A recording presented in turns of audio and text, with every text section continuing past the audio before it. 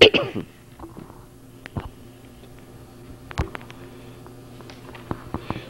morning, everybody, and welcome to What's Going On Here. We're in Plattsburgh, New York. We're not in Alabama. We have not joined the Army. We've not joined the Reserves or the National Guard, but we're at the National Guard building in Plattsburgh, New York, between Plattsburgh and Morrisonville.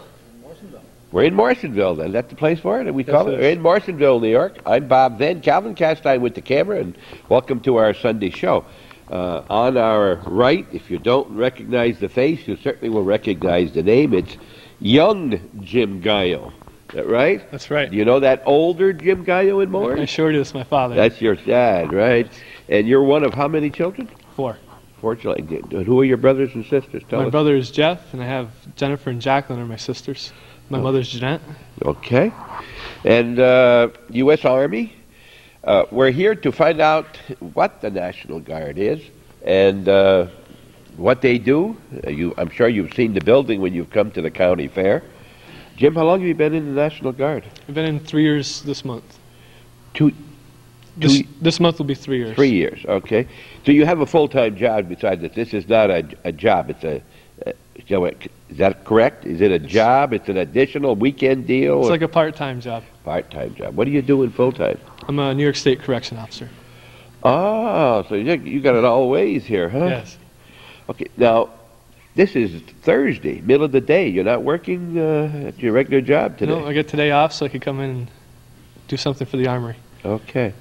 Now, there are a lot of people I've noticed at a lot of offices, and I've seen 10 or 12 people. These are people who are all part-time, or National Guard is part-time? Right. Some people are here, they're active National Guard, which means they're here every day to run the day-to-day details of the Armory, but most of the people do have jobs on the side, and they just do it their 1 weekend a month, 2 weeks a year. You don't have any retired people. You don't want old people like me here. They got to be young, right? You got to be able to do it, be active and all of that. Well, I'm sure we find a job for you. You can find a job for me, yeah, but I don't do very well with a broom, if that's what you're thinking. No. In our background, we're going to be talking with several people, and I'm running here with an ear problem this morning, so if I'm talking loud, forgive me. Maybe I should be on the other side, but we're going to be talking with other people, and we're going to be finding out the difference between the National Guard and the Reserve from somebody else, I understand? Sure. Sergeant Dixon. Sergeant Dixon, yes. All right. What is your rank? I'm a sergeant, E5. Does it say that anywhere here? How do I know that? On my tabs on my shoulder. Oh, way up there, of course. You can hardly see it. Of course. Okay, there it is. So, what's E5 mean? It's enlisted, you're a sergeant. I'm a team leader with the company, which means I lead 3 other people on my team, 4 people, depending on how many people you have in your team, and part of a squad, which the large element would be part of a platoon, and then upwards to a company, and it keeps on going up further. Okay, we're going to see some diagram that will kind of explain this to us. Sure. Okay.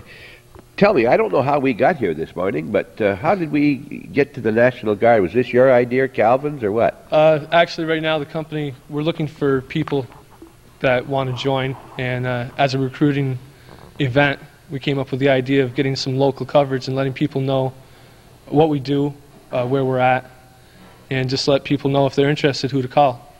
And we figured this would be the easiest way. We have other plans, but this is our first one that we wanted to try, and it's a joint effort with both platoons in the company. Okay.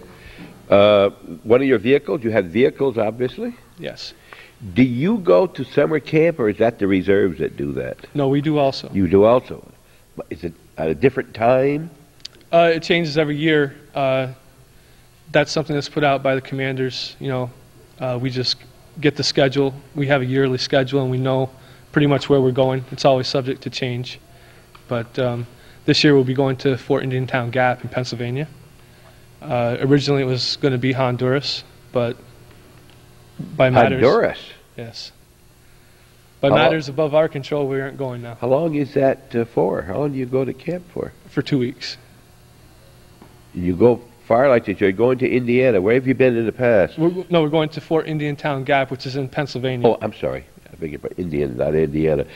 Where did you go last year for camp? Fort Drum. Fort Drum, all right. And being National Guard, we usually stay within the state.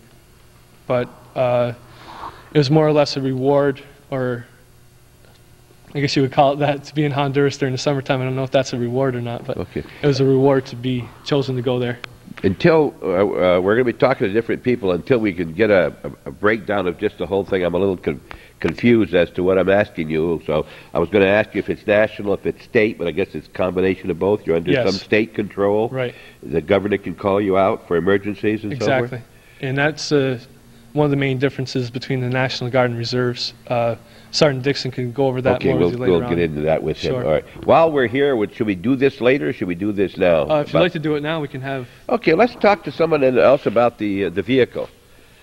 And this is Sergeant Dixon? Yes. Hi, I'm Bob Vinn, Sergeant Dixon. Yes, We haven't met before. How long have you been in the National Guard? 5 years in October. You from Plattsburgh? I'm from Moores. Moores? Yep. Well, welcome. I thought that looks like a name from Beekmantown. I'm just from Dixon. Nixon. Who played basketball? Nixon. All right. Huh? Like that. Like that. Okay. You have a full-time job also? Yes. I work at Montgomery Wards. Well, that's the difference right here. That's Why, a big yes. difference for you. You do this for the a change of pace, or? No, it's basically, I joined 5 years ago. There was a lot of benefits with the National Guard, Such as? such as a lot of educational benefits, retirement. It's a part-time job. You make a lot of money for just coming 2 days, and you're 2 weeks a year. And You come 2 days every week? No, 2 days a month, 2 weeks a year. Okay. All right. So sometimes do you have a choice of when you want to make those 2 days? No. It's a yearly calendar that our battalion sends down to us, and that's when we'll train every year. Okay. That's for the 2 weeks. But what about the 2 days a month? Can you? No, we all meet together at one time. Oh, they all at one time. It isn't your one time and someone else another. No. Is there anybody here that's full time? Yes. There's we have a training NCO, a unit administrator, a recruiter, or a maintainer, strength maintainer, what they're calling them. And we have a facilities person and a supply sergeant. They're all here. Yeah, they stay here 5 days a week, and they're here on the drill weekends too. Are they transferred from one place to another, like from this station to one in Buffalo to one in No. Indiana or anything like that? No, it's active guard and reserve. Okay. They're on active duty status here. Can you transfer if you want to? Now, for instance, Sure. If there's a slot vacant somewhere, you can put in for transfer to there, and you have to go to a selection board and everything like that. Okay. But when the opportunity arises, they can do that. Is this something that people would take as a career? Oh, sure. You Sure. decide you want to work with the National Guard full time? Yeah, if there's a slot open and you get that slot and you want to continue on with your career within the state or other states. Are that's there any fine. openings for things like that? Not usually. Not usually. There's a variety of different MOSs or job skills. Depending on which one you hold, you can go to other job skills in different parts of the state. You know, military and customs people and everything always talk in initials. You just said MOS. Yes. Can you tell me what MOS means? It's a military occupational Okay. specialty. All right. That's what you mean by that. What can you tell us about this vehicle? This is our Humvee. The what? The Humvee. Humvee. The same one you're seeing advertised for the civilians, but this is a little more beefed up for the military. And this is basically what we're using now as a troop transport, as medical transport, command vehicles, things like that. We can also mount weapons on the top. Our scout platoons use them a lot, stuff like that. And it's a multi-purpose vehicle. But they're made differently? Or Yes. You can't use this as an ambulance. You can't use... Right. This is basically a troop transport or cargo transport, like a pickup style, with a Okay. cover on the back. Yeah. But also they'll come, such as this, where you can mount a tow missile on the top or a dragon, and you can carry troops as a four-door. You can carry troops in the back, and it's dependent on, like I said, the MOS again, depending on what you're doing. It can be used for anything, basically. And what we use them for here, we don't have any of these because we're not scouts or anything, but we have this, which is a pickup style for troop transport, cargo. We have an ambulance, which comes with its own filtration system. It comes with everything our medics would need. How many vehicles do you have? Right now we have, what, three? Three of the Humvees? Three of Two. the Humvees. Two huh? Humvees. We have this here. Is this a recent innovation? How old is the Humvee? They got to be about since the beginning of, before Desert Storm. Okay. So they've been around for a little Is this while. an antenna? Yep. That's where you mount your communications. It'll hook on right here. See the wires coming in here? And then it'll all go, feeds to the front where you can control your radio. Okay. There's nothing dainty about it, I'll tell you that, and it's not upholstered very well inside either. No, No. no, it's pretty comfortable though. It's very basic, huh? It's got four-wheel independent suspension. That way you Okay. can go through just about anything. Okay, we'll get an idea here. Of course, the colors are the camouflage colors. And they can, depending on the climate, they can, like in Desert Storm, I'm sure people have seen them with the desert camouflage. Uh-huh. Now, was the National Guard were called to Desert Storm? Some were, yes, but they weren't the infantry troops. They were the support personnel, MPs, medical, supply, things like that. Okay. There's your seats inside. In this case, for personnel. Right, very basic model right here. It has nothing special about it, just that it's a very convenient vehicle. You can go anywhere with them. Not very bullet resistant, I'll say that for it. No, not this model. That's huh? not what not this model. But one of those that you have with the Right. gun would be all metal clad? Well, it's just like this here. Okay. Just like the Kevlar coating that we have on the sides. It's a whole shield, which is bulletproof to a point. You know, of course, you get hit with a rocket. It's not completely, but small arms fire you can be protected from. Okay. Now, I should have asked you before, but how many people do you have at this reserve? We call it the post, the station, what do you call it? Well, it's a company. Company. We're a company minus here, and our detachment is in Saranac Lake, okay, which is a platoon. So this would be like headquarters to Saranac Lake, is that what you're saying? No, we have a headquarters platoon, Here? Okay. right, with two other infantry platoons, line platoons. All right. And we have another one in Saranac Lake, another line platoon. Okay. And we also have our anti-armor section down there and our mortars. Would this reserved station here, or unit, be the same, say, as one in Syracuse or Cobleskill, or do you each, like, are you more communication, someone else is more medical, someone else? Right. Well, like our battalion is divided up into sections. We have companies that are infantry. We have companies, a headquarters company. We have a mortar or artillery and stuff like that. We are more of an infantry company here. That, well, someone else might be more communications, And or we more. all come together as a group to be a complete fighting force. All right, so that you are one of 4 or 5 that would be a group, like maybe the other Right. one's in Cobleskill or some other place, Right. Malone. Right. We have three. What is it? 3 companies in the battalion. Three. Do you know where they are? Where are they? Malone? No. No, they're. Yeah, he can tell you all Okay, about that. very good. That's they're all downstate. Okay. All right, this is one of the vehicles, an MV. What does that stand for? It's a Humvee. Humvee. It's a high mobility multi-wheel vehicle. Okay. And someone mentioned before that this vehicle has been maybe in mud right up to the top of the... Oh yeah, Huh? yeah. As far right up to the doors. Right up to the doors here, all kinds of power. Yep, can't stop them. All right. Any special thing you need to be able to drive this? You're qualified to drive them through the military with from our motor sergeant. Oh, so you have to be qualified to Oh, yeah. drive this? You have to have a Oh. Humvee license, which is you get through the motor sergeant, like I said. Okay. For every vehicle, you have to have a license for to drive. Okay. Well, we have here, this is a trailer to carry equipment? Yeah, that's a basic trailer that we use for, like, usually our mess section will tow that, but it can carry cargo, anything like that. This is what looked to me like one of the most interesting in the whole building right Yeah. there. That's the one I like. That's our MKT. That's your MKT. There's got to be kitchen somewhere in there. Is that all right? Military kitchen? Mobile kitchen tent. Mobile kitchen tent. Okay. Got to have one of those. Yeah, we bring those to the field and we can cook right out of them, everything. Okay. We're in a large area here. And you got a big door which will bring the vehicles. This isn't Yeah. a garage for your vehicles. No, this is what we call our drill hall, or our drill shed, which is for anything we have to do as a company together indoors. Okay, so you have your training. Do you have PT training or anything like that? Oh, sure. We have, in fact, we have a PT test this weekend coming up.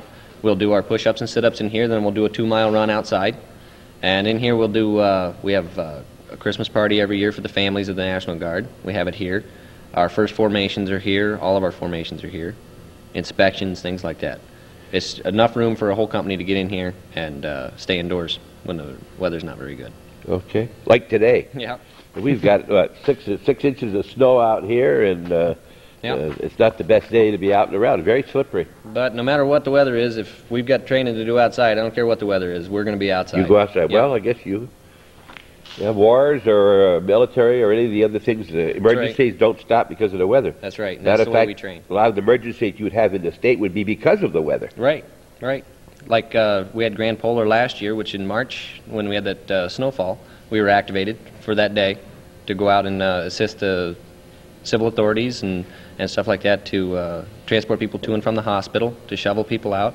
Okay, like so this wasn't, it was an emergency of a different kind. Oh, right. I didn't realize you did that. Right. We You a do. lot of people don't because we were down here and a lot of people were calling in, and some of the senior citizens and disabled people like that needed to be shoveled out and everything. We went down, shoveled them out. A lot of our troops transported people from the hospital to their homes, things like that, and it assisted the community a lot, I believe. This didn't make the news in the paper a lot, did it? Part of it did. We didn't have a lot of publicity. You know, I think maybe you should, because Yeah. we think you're training for the next war. Right. So that's what I think. Right. We're doing that, and also on the state side, we're helping out around the community. An awful lot more emergencies occur like that than going to, to a war or something Right, else, right. obviously. Yep. And like we do a lot of civil disturbance training, which is with our bulletproof vests and the shields and the batons and everything like that. If there's any rioting or anything like that, we handle that also in the state. I guess I'll ask your other person, for the recruiter, there's no limit to the number you could have in the reserve here? Oh yeah, we have a maximum strength that we can attain, and we have to stay at that. Okay. But we can't just continue to recruit people and have there's a certain number for a company, and that's what we can Okay, recruit that's to. all you can have. Yeah. All right. All right, then we'll take a short break for Calvin and his shoulder, and we're at the National Guard Armory in Plattsburgh, New York, which is located just west of the entrance to the county fair. You've got to go in the entrance to the county fair and then take a right. This morning it was hard to find it. We're in Morrisonville. We're in Morrisonville. Did I say Plattsburgh again? We're in Morrisonville, that's where we are, but don't look for the post office. It's a few miles west of here. Yep. Thanks much for watching Hometown Cable. We're in Champlain and Rouse's Point and all other points north. What you're watching is a family affair. We've talked to young Don Dixon, It's Jess. Jess Dixon, and now we're going to talk to Don Dixon, and you are his father. Yes. All right, so what is your title here, Don? I'm what's known as, it's a new title in the state. I'm a maintainer. It's what you might think of as recruiter, retention, NCO, all rolled into one. The concept in the Army National Guard today has changed more toward keeping people with this unit, keeping happy soldiers. If I, as a recruiter, recruit a young man and tell him he's going to get such and such a benefit, I make certain through his career that he gets everything he's supposed to from the National Guard, because we ask some pretty tough things of these young fellows, and we want to make sure that they get their end of the bargain. Now, you see, you mentioned Army National Guard, and that's the first time I've used that word. Are there different National Guards? Yes, there are. There's the Army National Guard and there's the Air National Guard. The term National Guard comes from many, many years ago when the United States just had militia forces. We're the oldest service in the United States, and we are the state militia. And through the years, we've developed into the part of the Army. This is the United States Army, as it says right here on my uniform. But we're available to the governor of the state of New York in times of state emergencies. Now, the federal government takes priority because we are the United States Army, but we're also available as a state militia. Are you you're also a state militia by name? No, we're No. the But Army that's what it National means. Guard. Right. Are We're you called the telling- New York Army National. Okay, so it's a New York Army National Guard. Right, and then there's the Vermont Army National Guard, the Pennsylvania National But that's Guard. strictly for location, because you're all in the same unit. Exactly. We're all Basically, the United all States United Army, States Army. Okay. stationed in different states All right. across the United States. Tell us a little bit about Don Dixon. Where are you from originally? And Oh, I'm from parts... I'm actually from Dayton, Ohio, originally. I was born and raised in Dayton. I joined the submarine service in the mid-'60s, served 6 years in the submarine service. When I got out, a friend of mine asked me up in the North Country for a vacation. I liked it so much up here, I stayed. I've been here for since 1972. And I've done a few things. I've farmed. I've been the dog control officer around the Champlain area. A lot of people know me. And then I came back in the Army National Guard as a part-time soldier in 1987. This is a very good unit, a very close-knit unit, hard-working fellas. I like the concept of having a local military force and a local force that can help out in times of emergencies around this local area. The recruiting job came open. I'm full-time active Army National Guard, along with a few other fellows like Jess explained before here, and that's what I've done since then. Are you under a military pension as a recruiter? Yes, I'm the I'm being paid full-time by the United States Army. But are you right in now. for so many years? I sign up generally for a 5-year enlistment. Then at the end of that 5 years, then of course I'm eligible to re-enlist. And it's 20 years just like any other military service would be. You know, I was thinking you came here from Dayton. At least in the northern tier, most people went from our northern tier to Dayton when Paris closed. Yeah, you know, you're the exception. Funny coincidence. It's just a coincidence, huh? And how long have you been doing this? Since '86? I started as a recruiter here in 1988, and then when the concept changed over to recruiter retention NCO, I stayed on, and it's something that the AGR system, AGR being Active Guard and Reserve, is something that is pretty much hometown, as a hometown idea. We don't have to move. I know you were questioning before, we don't have to be transferred to any other part of the state or any other part of the United States. As a recruiter, you don't have to? I can stay right here. Now, if I decide I want to be a retention NCO strictly or a training NCO, I can ask for transfer. But generally, we stay right here in the same area. Okay, I guess the confusion, I think my wife asked me, where are you going? And I said, we're either going to the National Guard or the Reserve. I'm not sure which, or if they're the same. What is the difference between the Reserve, Army Reserve, and the Army National Guard? I'm glad you asked that, because a lot of people get confused. We're both part of the United States Army. It's called the whole Army concept. There's the active duty Army, there's the Army Reserve, and then there's the Army National Guard. The Army National Guard is part of the United States Army, except that the difference is we're available to the governor of the state of New York during times of emergency. The Army Reserve is not. They're just part of the Army. The other difference, that if you've been watching the national news and the way trends are going now, the bottom-up change in the Army, the concept of infantry and support are changing. The Army National Guard handles most of the combat arms or infantry type duties, where the Army Reserve is changing over to mostly support types of duties. Now by that I mean field hospitals, ammunition like the 962nd Ordnance Company on the other side of town. They support the combat troops, but the combat role is changing over to the Army National Guard, and that's what we are. Nationwide, this is hard maybe to answer, are there more people in the National Guard, Army National Guard, or Army Reserve? It's about equal. Our strengths are staying about equal. The reserve forces, which would be the Army Reserve and the National Guard together, are about 50-50. Okay. We've been hearing, at least I've been hearing, about at colleges. Is it the National Guard or is it the Reserve that have units at the different colleges where they train and so forth? The ROTC program is administered mostly by the Army Reserve, or mostly by the United States Army, the Army ROTC. Okay. So that wouldn't be us. And is it you now? Now the recent statement in the papers that the colleges in the state of New York can no longer have a unit at the college because of gays and so forth. There's been some, they aren't freely entered into the Army.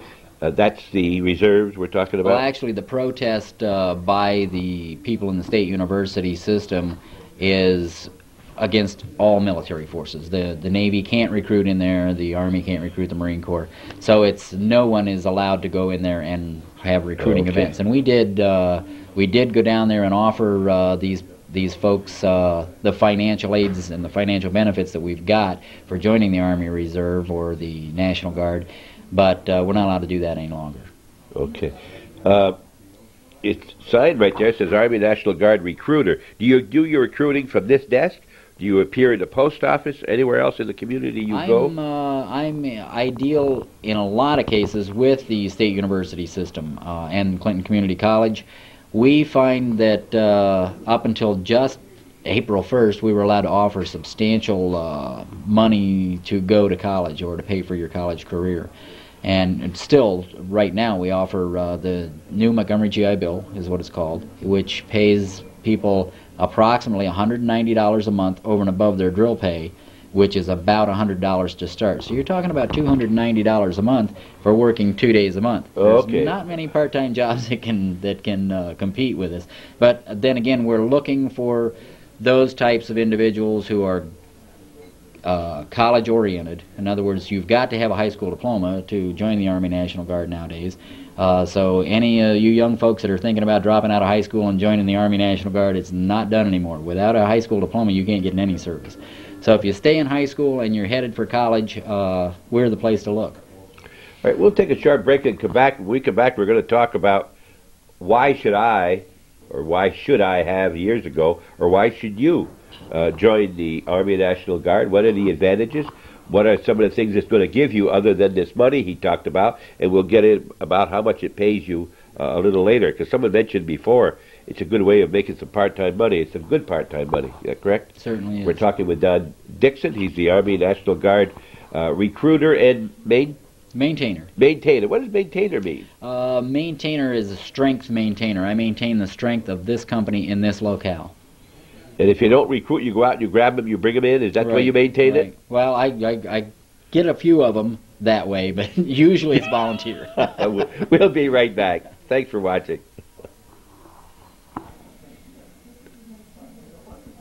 Sergeant Dixon, I've just talked to a Sergeant Dixon. I talked to a Sergeant Dixon too. Who's the commanding officer out of the two of you? Who's higher up? Are you higher up than he is? I am a staff sergeant and he's a sergeant. I'm E6, he's E5.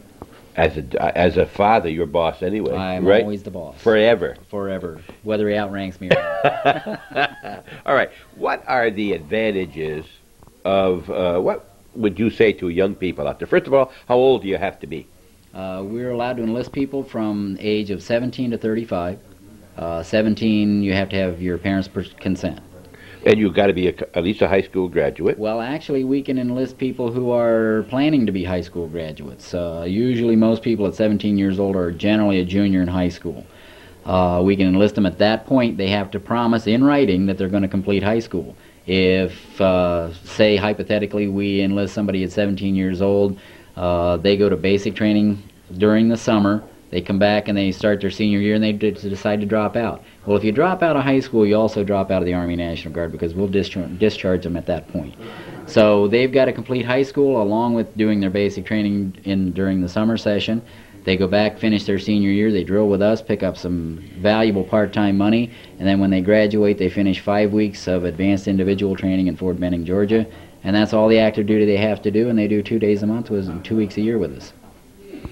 It's safe to say a lot of people are joining the National Guard not just for money, but because they believe in the program. They want to help in emergencies and so forth. Exactly. That's one of the advantages of being a local force.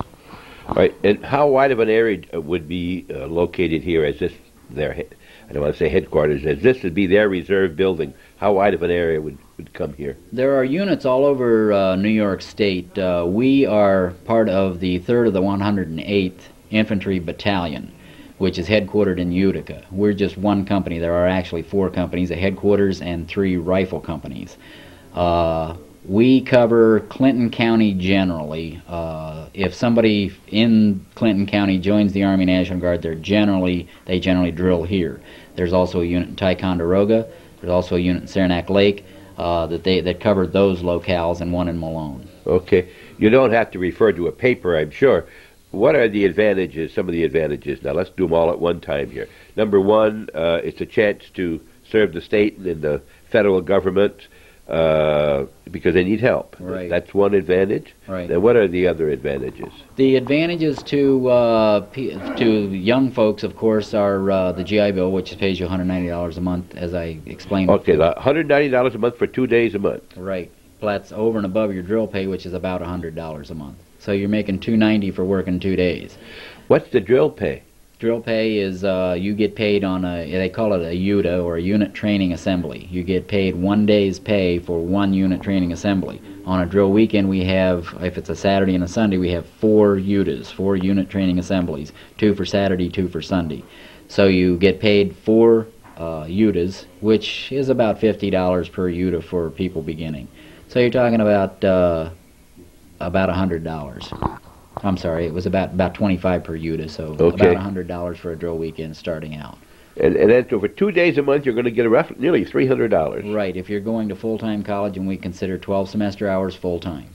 All right. Do you get any medical? While you're on drill, you're covered totally. When you're on drill, right? But not you can't subscribe to a health plan while you're here. Okay. But we do offer SGLI insurance, the regular government life insurance that covers you 365 days a year, whether you're here or not. That costs you about $16 a drill, and you're covered for $200,000. So it's pretty cheap life insurance. Just during that time you're here, or does it cover you all the time? 365 days. Okay. What about college? Do you help them go to college? You mentioned April 1st they've cut something back. We lost our bonus money. We were allowed to give an enlistment bonus and the student loan repayment program, which repaid student loans up to about $10,000. We lost that due to budgetary constraints. We hope to get that back in the future. But we do, our major goal for these young fellas is to, and we try to persuade them, we actively talk to them and try to persuade them to go to college, because in today's career outlook, without a college degree, you're going to be looking long and hard to find a job. So we encourage these young folks to go to college and use the money that we offer them, because we're asking them to do some pretty hard things on a drill weekend, and we want to see them get some benefit out of it. Is there any kind of an incentive that if it's used for college rather than regular spending, if they get any bonus because of that? No. There is some encouragement. We've got the OCS program, which you can become an officer, federally recognized and state recognized. If you complete college, and we pay you the money while you're completing college, once you've completed college and you get all the money you can as an enlisted person, then you go to our state OCS program and become a officer, which if you're going to do 20 years with us, that's another thing about the Army National Guard. If you do 20 years, there's a retirement. There's not many part-time jobs that offer retirement. Do they offer it to you when you retire, or do you have to wait till you're 60 or 60? When you're age 60. When you're age 60, all right. Did you have an advance notice that they were going to cut out this bonus of signing and so forth? No, it was a pretty sudden thing. So that anybody that was going to join should have joined last month, correct? Right. But like I say, we've still got the GI Bill.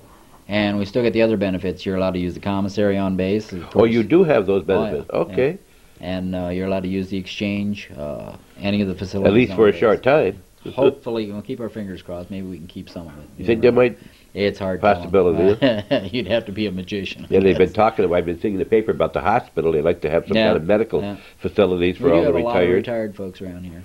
Certainly do. Which brings up another point. Anybody who has prior service.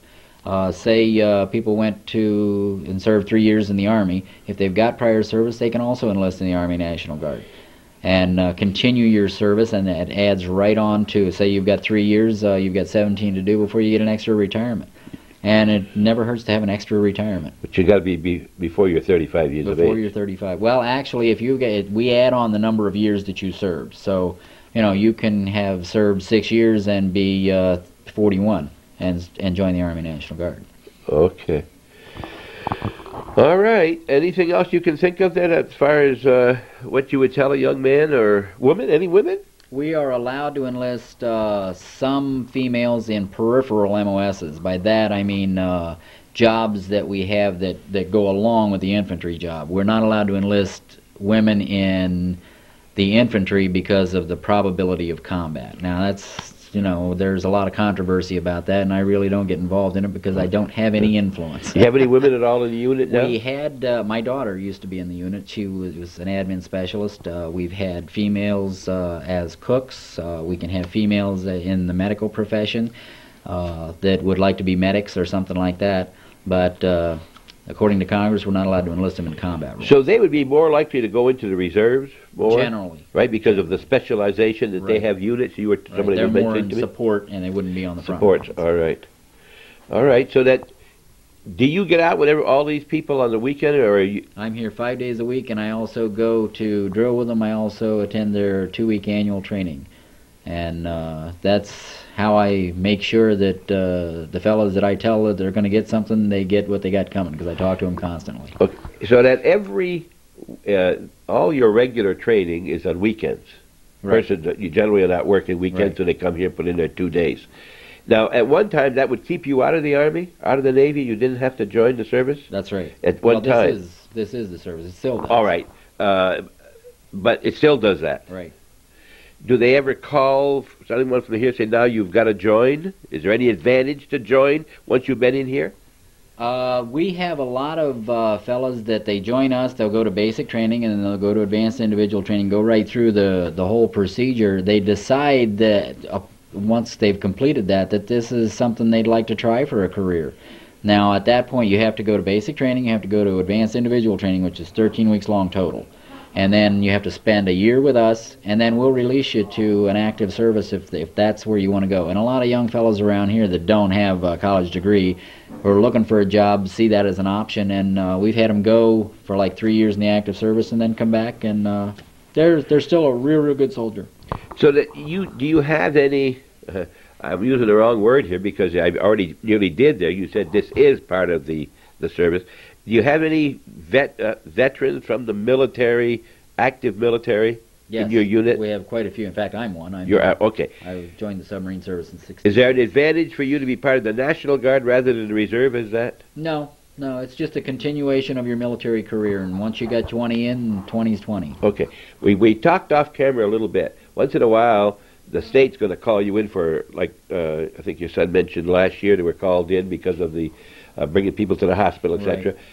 Are you paid for that time off? Yes. We're it's called activation. If the local state of emergency is called, the local people around here call the governor of the state of New York and ask him if he would activate the New York Army National Guard to aid in this situation.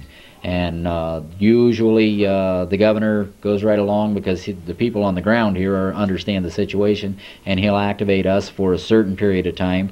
And we're paid if it's activated by the state. We're paid by the state. If we're activated by the federal government, we're paid out of federal funds. Right. At that time, I, as a member, can't decide whether I'm going to become active or not. I'm automatically activated. Right, you're activated. I'm coming here. You're in the United States. And you can send me to a different part of the state, even That's if I right. needed, like Send a you to flood or different whatever. part of the world. Oh, thanks. All right. Now, the next question is, what about my employer? He says, Bob, I don't want you to go. I didn't tell you to join the National Guard.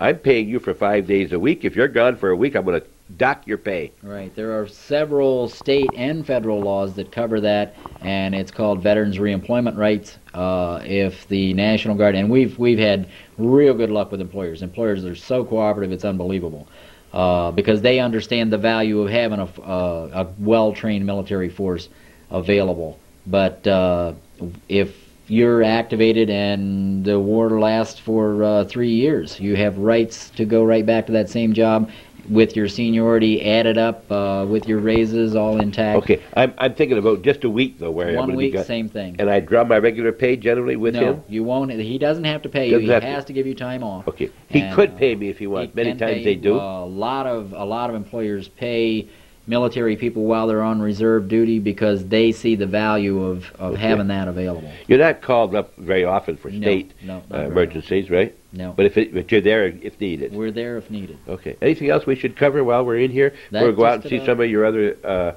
activations. I see, of course, all the Army gear, the Army colors. You wear these normally when you're on active duty here? Yes. I guess I'd call it. This is my duty uniform. That's your duty. What about the people when they come in for their 2 days? They immediately. Same thing. This is called a battle dress uniform, and this is our work clothes. Do they have to buy these? No, these are issued to you. Though everything you see here is issued to you. Okay. Calvin, you got any question while I'm here? Well, let's talk more about the new Army here, where these guys might be heading off. We saw in Desert Storm that You know, these guys, people like this get called. Yeah, that's right. Just recently, people were called to go to Desert Storm, and they say, "I don't want to go to Desert Storm." I mean, that's what they joined for. It's what they were being paid for. Is for emergencies. Right. I don't beat around the bush when I enlist people. I make it perfectly clear to them that this is the United States Army, and we're available in times of emergencies, and that's the premise we deal from. If you're going to join a reserve force, we're going to train real hard, because we are ready, and even more so nowadays, to go if we're called into combat, and we want to make sure that these young folks are trained real well, so we bring them all back. So that's the basis for how I recruit people into the Army National Guard, that they have the understanding that in times of emergencies we're going to be called. Now we'll be called, we won't be called individually. If we're, up till this point, we've been called a roundup brigade. The 27th Brigade in the state of New York is a brigade we belong to. Now in that brigade there are 3 battalions, the 3rd of the 108th, the 2nd of the 108th, and the 1st of the 105th. And in the battalion there are 4 companies, a headquarters, company A, B, and C in each battalion. We're Company B of the 3rd of the 108th, which is part of the 27th Brigade, which is available to the 10th Mountain Division. There's not one person out there that knows what you just said. Including me. It's kind of a tough concept, but it's a hierarchy. What you're talking about is how you come down from one big unit into the smaller ones as you're going. And the point I wanted to make was, if the 10th Mountain Division is called up, then the 27th Brigade will be called up. We'll be called up as part of the 27th Brigade. Did anyone from here go to Desert Storm? No, because the 10th Mountain Division didn't go to Desert Storm, so we, of course, wouldn't be called up. There were no mountains in Desert Storm that you could go to? Well, now, the mountain might be a little deceiving, 10th Mountain Division. It's more of a nostalgic type thing than anything, because we can go anywhere in the world. We don't have to go to any kind of mountainous But the reserves were called up to that particular, The reserves were called up and sent to Germany in support of Desert Storm. They were loading, unloading, moving munitions and things, right? They weren't sent to the, if you quote unquote, firing or fighting a war. They were a backup. Actually, we were pretty close to being activated, but when the actual shooting started, they found out that it was easier than they had figured it would be because of the air, and so we weren't called up. Okay. Have you? Was there any National Guard called up? Yes, there was some military units or military police units called up. There were some engineers called up, and I believe there were some medical units called up in the state. Okay. So anybody in this area joining the Army National Guard has to belong to this Army National Guard. You can't go down to where there's the military police. We don't try to make people travel for more than 50 miles to go to a drill weekend, because for one thing it's dangerous. If you look outside today, it'd be tough to travel someplace. But it's usually within a 50-mile radius. They don't stay overnight. They go home and come back the next day? No, we're generally in the field on every drill weekend. We'll come in Saturday morning, grab our gear, draw weapons, and go to the field. And you're sleeping out in the field? Oh, yeah. Somewhere in the Adirondacks, somewhere in the Green Mountains, some local training areas. I'm sure some local citizens have seen us training. Okay. All right, then let's go out and see what... You've got some big boots on here. Is that regular gear? These are called chips, or Chippewas. They're a ski mountain boot, and they're very good to break in. But once you got them broke in, they're a great boot. They're warm, they're insulated, and they'll fit on military skis. Okay. We'll be back. Thanks for watching Hometown Cable. You're watching this Sunday show, What's Going On Here, and we're talking to Don Dixon, the recruiter and maintainer at the Army National Guard in Morrisonville, New York.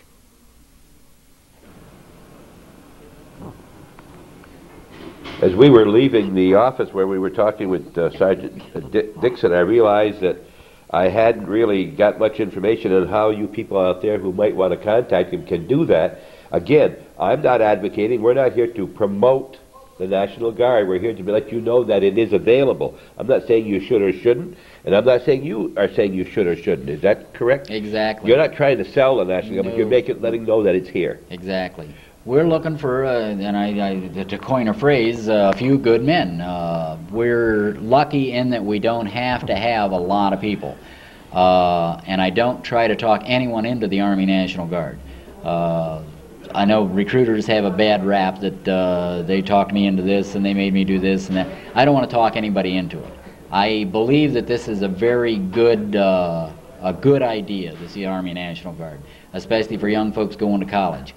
But I'll explain to you exactly what you've got available, what we can give you, what is required from you, and then you make an intelligent, informed decision. I don't talk you into it, and I won't continue to call you on the telephone and harass you. I talked to you one time. If you want me to call you back, I'll be glad to. But you can contact me by calling 563-6184, 5 days a week. You can call me in Moore's at home. I'm writing the book. We've got several brochures that explain. Now, some of them, I'll be perfectly honest with you, are sales brochures. Some of them want to make it sound a little more than it is. But intelligent people who read these things can figure out exactly what you're going to get from the Army National Guard, and I'll be glad to tell you what is going to be required of you in the Army National Guard. How do you find it listed in the phone book if you forget the number? Under New York State, generally. Oh, not under federal. Right. So this is what is confusing me, Don. We talked also about the building. Mm-hmm. Who owns the building? This is a state armory. It's owned by New York State. Owned by New York State. We're talking U.S. Army Reserve. I'm sorry, U.S. Army National Guard, but Right. we're talking a building owned by the state, Right. but was contributed to by the county, the Right. federal, and the state, you told Right. us. The county and the town of Plattsburgh understand the need to have a local military force or local militia that's available in times of emergencies and things like that. I believe, I'm not really certain, but I believe the land was donated by the county. There were some funds from the town of Plattsburgh and things like that. So it was a cooperative type thing to wind up with a nice state armory here that's available for meetings, available for, they can rent this building to do just about anything in it. It's What? available to anybody in the community. Oh, wait a actually. minute now, wait a minute. What do you mean? They'd have to rent the building if they wanted it? Right, To have a, like say a club wants to rent the building to hold an auction or Okay. whatever. They can talk with the people here at the on the state side, and they can come up with what the rental rates are, and anybody in the community who has a club or some kind of function that they'd like to use this building for, it's available for that. you said on the state side? Yeah, Because- there are state people who That work work here? Is that right? to maintain the building, and there's a supervisor that covers this armory, the Malone Armory, the Saranac Armory, and the Ticonderoga Armory. Okay. Are these available anywhere else in the county? These, other than, you'll find most of the high school students can get any of these brochures in their guidance offices. We supply the guidance offices with most of these brochures, especially the ones that cover college benefits. okay. Are they in the post offices at all? Generally in the post offices. You ever go to schools and talk to people, I students? generally do, but I'm not the kind of person that young fellas in high school will walk up to and talk to. I don't know what it is about me. But your son was telling me. He said, you're tough. something about the He didn't looks say or that, by the way. But we have young fellas here, and what I do is I say, you know, if your friends are interested in this, talk to your friends about it, explain to them what you know about it and what you think of the Army National Guard. And generally we get quite a few people, because the young fellas here, by virtue of having a strength maintenance system, are real satisfied with the deal they got. So Is this what keeps you nice and trim like this? And, I have to keep nice and trim. I get a PT test twice a year. I'm 46 years old, and I'm in better shape now than I was when I was 35. So great. if prior service guys are looking to get back in shape, this is the place to come. Okay. You mentioned before that you're not trying to get anybody to come in, but don't you have a quota? No. Don't No have quota. quotas? You don't get bonuses if you sign so many? The strength of this company right now, we're like Jess said before, we're a company minus, which means we're allowed 75 individuals here. The state has come through and said we're allowed a 10% overage. So we're allowed actually about 83 people here. We're sitting right now at 78. So we've got 5 openings, but we're not really, it's not really urgent that we fill them, because we're over 100% strength now. And you're not looking for that oddball to be one of those No, either. no. You want people who are We're not. run-of-the-mill good people. It used to be when I joined the service originally, it was during the Vietnam era, and the recruiters could come right into court and take people out and put you in the service. That's not the way it is anymore. We're looking for high caliber individuals, and we can be really picky. Okay. Now, once they're in, they're going to be in for a long time. Basically. 6-year enlistment will get you the benefits. All right. By that I mean the college benefits, all of the extra benefits that you're going to get. Now, every male in the United States, a lot of people don't know this, is obligated by virtue of being born in the United States to 8 years of military service. Used to be 6 years, now it's 8. So you can fulfill your military obligation and serve your country, pick up some real good college benefits by joining the Army National Guard. Well, now, wait a minute. In Israel, they have to serve so many years, but they don't make you do it, even though you're obligated. They don't. Exactly. Everybody There's no don't do draft it right now. No, they there don't used do to it. be a draft, but if the draft ever comes about again, every male is obligated for 8 years of service. Okay. But if they'd already put in 8 years here, they couldn't call them? Is that what you're saying? No, they wouldn't. Exactly. But if you were active, they would call you. If you're active, you'll be called into the fray. Right. Do most people re-enlist after 6 years? We have a very high re-enlistment rate. Now, some fellas, and I've seen this, usually the reason fellas get out on their first enlistment is they'll join with us, they'll serve their 6 years, they'll pick up their college money, they'll get their college degree. At the end of their 6 years, they're just starting out in their career. They want to get established in their career. They want to use their degree that they've gotten by virtue of being with us. And once they get their career established, I find that they come back after about 2 years and say, "Okay, I'd like to get back in now. I'm well on my way on my career." So. Do you ever have anybody who's interested in, they think they want to join, and after discussing it with you, you find out that they would be better suited or happier with the reserve, and you might tell them to go see the reserve instead? No, we don't get too much of that. You don't have much of that, where they wanted to be more into a specialized. Well, and I want to pat myself on the back for that, because I make it perfectly clear that this is the infantry. This is the hardest it's going to get. I mean, and if you're going to join here, you're going to be out in the woods on a drill weekend, overnight, summer, winter, rain, snow, mud. So I make it perfectly clear to them that this is a difficult thing to do. If this is not what you're looking for, I would just as soon you go and see someone else. Okay. But so it's pretty clear to them. Do you feel people out there should at least check you out? At least if they're interested in military at all, they ought to at least find out what you got to offer on a one-on-one basis, and I'll set up an then go appointment from with there. you. Call me at 563-6184. I'll set up an appointment with you. And your folks, there's no secrets here. I don't try to talk to the young folks and keep their parents out of it. I like to talk to the parents because the parents understand too. Okay. And no obligation. No obligation. Thank you very much. We're talking with Sergeant Don Dixon. He's the recruiter and the maintainer here in the Army National Guard building in Morrisonville, New York.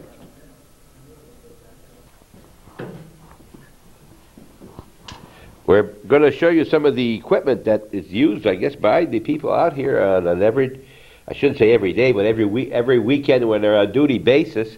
We're talking to a man here. It says Light. It's awfully easy to remember the last name. It says it right there. See, Light.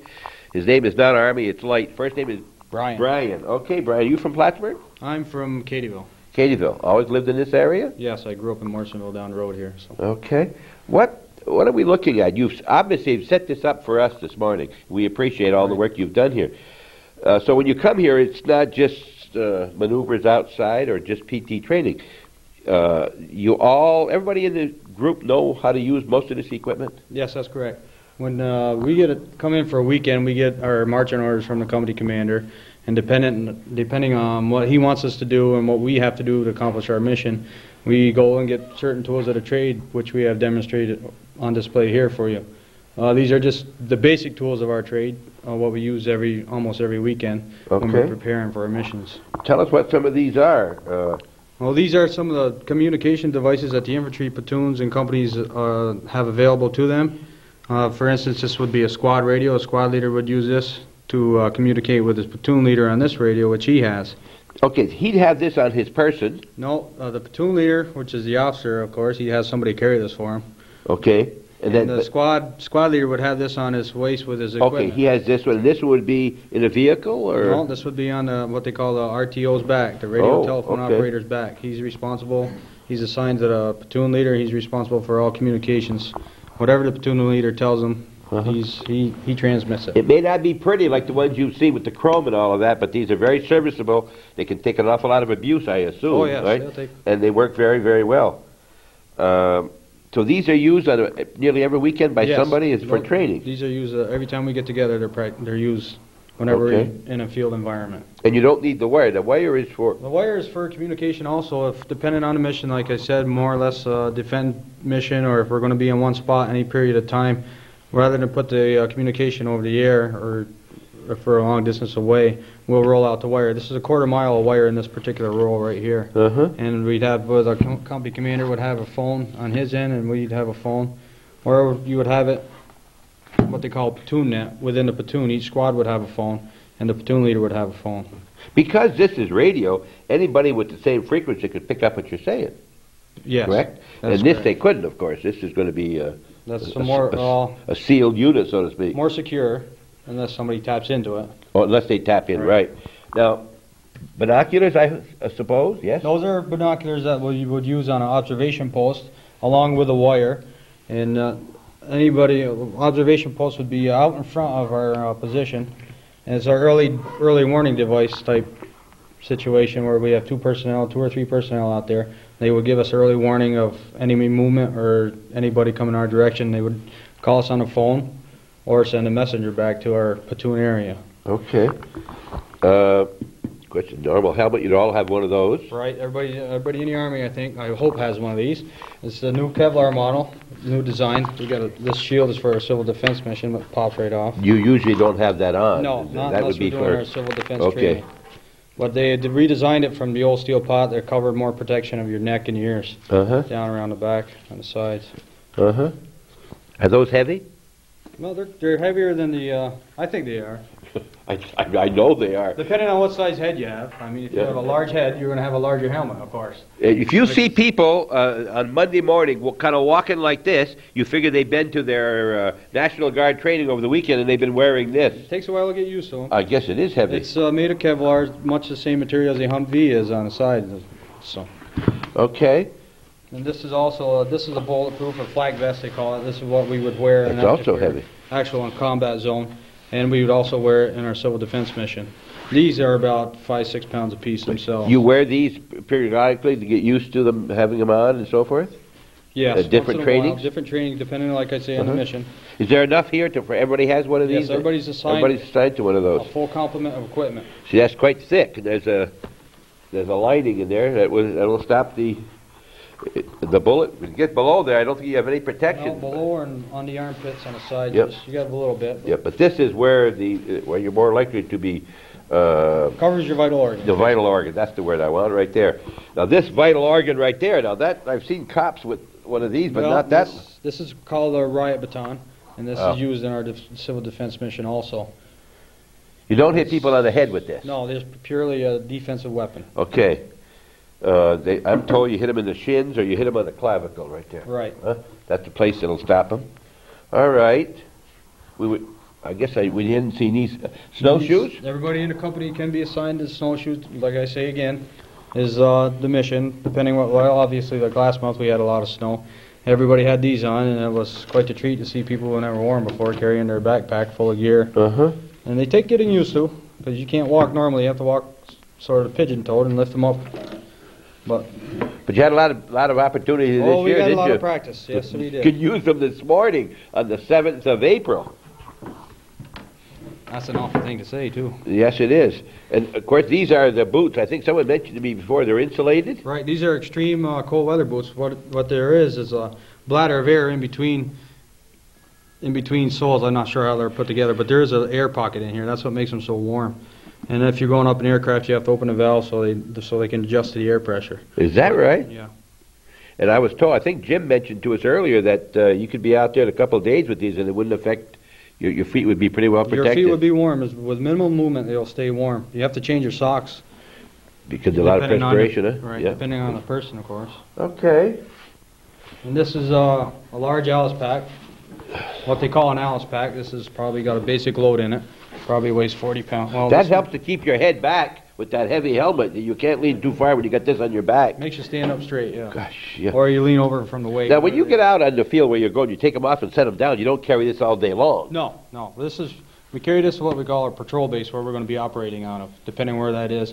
Then we drop these, camouflage our equipment, and we Okay. take what we need. What do you carry in something like this? What do you consider you need when you go out and you got this packed? Well, if we were going out today, I'd want to have something warm and a change of clothes in case I fall in some water or something. And we basic food, probably 1 pack of MREs, which I don't see we have displayed here, but we'll get one for you. Okay. Change of underwear, at least minimum of 6 pair of socks, foot powder, and 6 pair of socks? Yes. Okay. At least 6 pair. Got to keep your feet dry. That's the main thing the infantryman wants to do, is keep his feet dry. That's what's taking care of him. Uh-huh. That's the clacker for anti-personnel mine, which we have one on display here. Say that again? It's an anti-personnel mine. It's called a Claymore. I'm not sure I understand. Okay, this is Anti-personnel mine. right. That means that you don't want people following you. You can set one of these up. If you're defending a certain area, say we had a platoon defense and we had to cover some routes that we didn't have enough manpower to cover, we'd set these in a trail or wherever the high-speed avenue of approach would be for troops. Run the electric cord back to where our position is.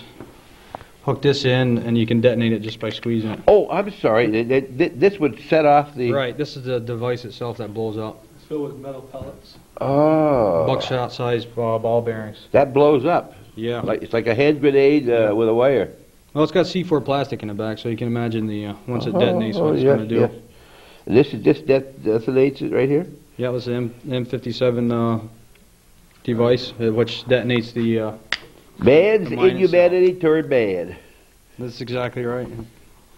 You've probably seen a lot of these on TV. This part I use. I may have, but I didn't know what they were doing. I probably didn't have any They're idea getting what rid they of were the doing. bad guys, basically. Okay. And these are some practice or training devices. This artillery simulator. You pull a pin, throw it, it'll whistle, then it'll blow up. It's a quarter stick of dynamite. It's pretty. If it lands near you, you're going to get the actual experience of what something the exploding area is going to be like. Oh, this is simulator. Okay. Right, it's a simulator. Okay. It simulates the best we can without Wow. killing anybody. We want Yeah. to train the way we want to fight, but we don't want any casualties. Yeah, right. And we use smoke grenade for signaling or masking movement or whatever the case may be. Each squad carries about 3 or 4 of these. Uh-huh. And some other tools of the trade. This is an anti-tank device. It's called the Law, lightweight. Or That fires a projectile? this fires a projectile, right? And you can they have training projectiles, 30 millimeter training projectiles. One person handles this. One person, right? It's a shoulder-held weapon. Does that get awfully hot when you... No, have to- no. No?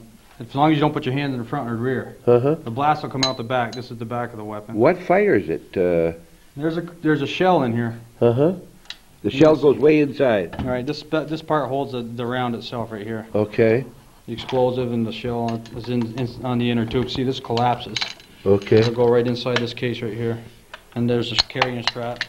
You just sling it over your back, and you're on your way. And you've probably got it. Is it enough to penetrate the tank, or is it mostly to get rid of the tracks? Well, these here, I don't think they'll penetrate the new ones. They have all kinds of new weapons out now.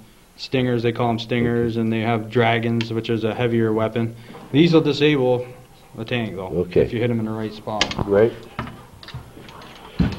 And some more of the individual gear is like we have field. This is with the new field protective mask that replaces the old one they used in Desert Storm. That's got the hood on it. You can't really see it because it's covered up with a hood. But Uh-huh. there's a canister that goes on the side right here that filters out everything. Whereas the old one was all self-contained within the cheeks here. I think Jim mentioned, I think it was Jim or Sergeant Dixon mentioned 8 or 9 seconds you can be ready to put this on, ready to go. Yep. 9 seconds is the standard test to have Because this at on 10 you're in breathing. trouble. Right. You better get it on, huh? Yep.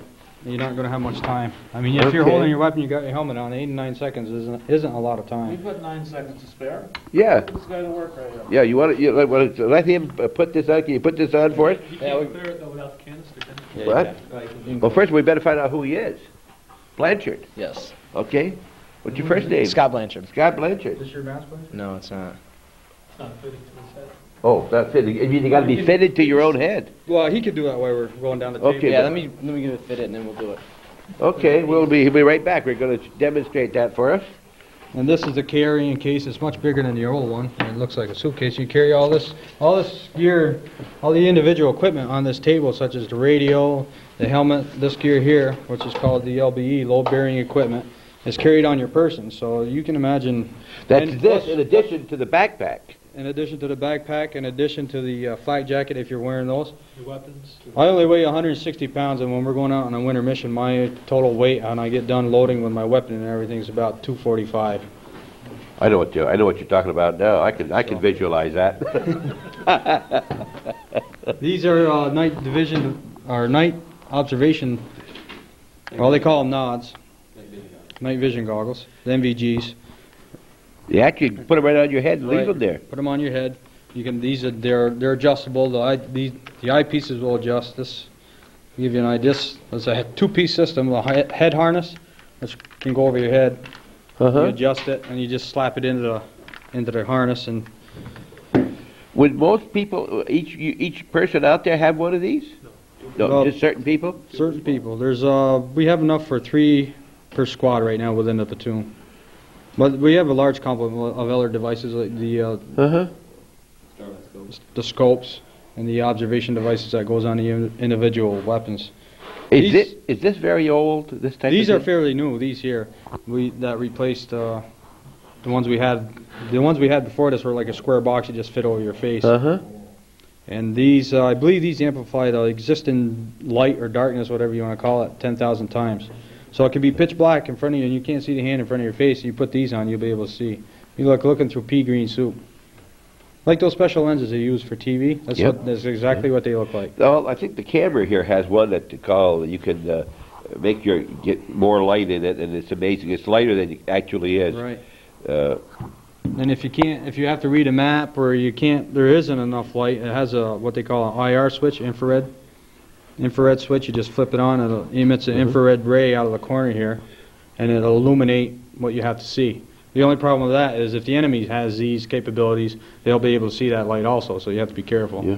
You look in, you see the guy looking back at you. Right. Now, tell me, from what you're telling me, you don't spend your 8 hours a day when you're here for this training from 8 in the morning till 5 in the afternoon. It's an all-night, 2-day, It's a continuous type 24-hour thing. deal? Like if we hit the ground at 4 in the morning, or say we come in on Saturday morning, we hit the ground as soon as we can, and we could continue right through till 3, 4 in the morning Sunday, and then just a couple hours rest and drive on from there. Who carries the portable TV to watch the ball games in the... Well, we've been trying to get the company commander to do that. He doesn't do he that, doesn't huh? go for it, He though. doesn't go. All right. All right. And then this is probably important, too, because they don't always have that big MKT. MKT, all right. MKTs. I nearly remembered it. But they do have this. And this is a meal ready to eat individual. Beef stew. Now, is this carried by Right. also in your pack? And your pack around your person. If we're going without our pack, if we're traveling as a platoon as a whole, and say we're going to be gone away from the MKT, we can carry up to 4 of these at any one time. Peanut butter. I don't know what you put it on, but this is peanut butter. Well, they got peanut You butter. got- They got a accessory kit with hot sauce, chewing gum, toilet paper. Here's the main meal, I believe.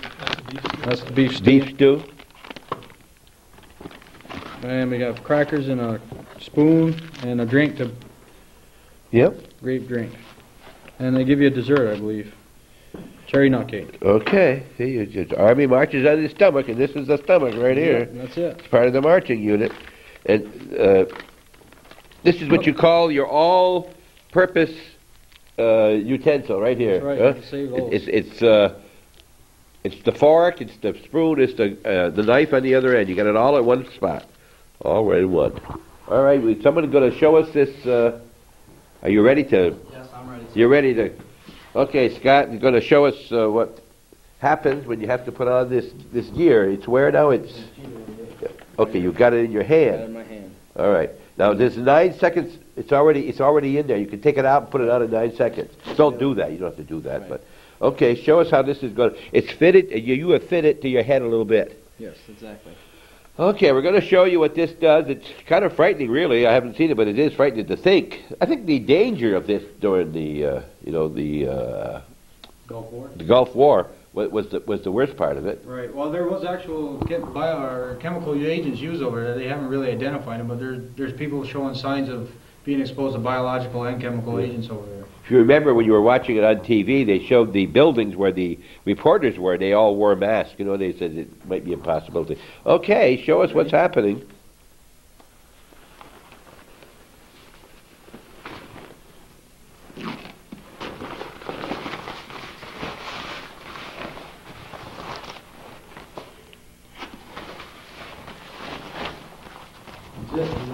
That's it. Now, basically, if any part of your body was exposed, it isn't as bad as it could be. In other words, if there's, like I saw a little slit here somewhere, but mainly it's the breathing part. Is that correct? Right. Depends what kind of agent they're using.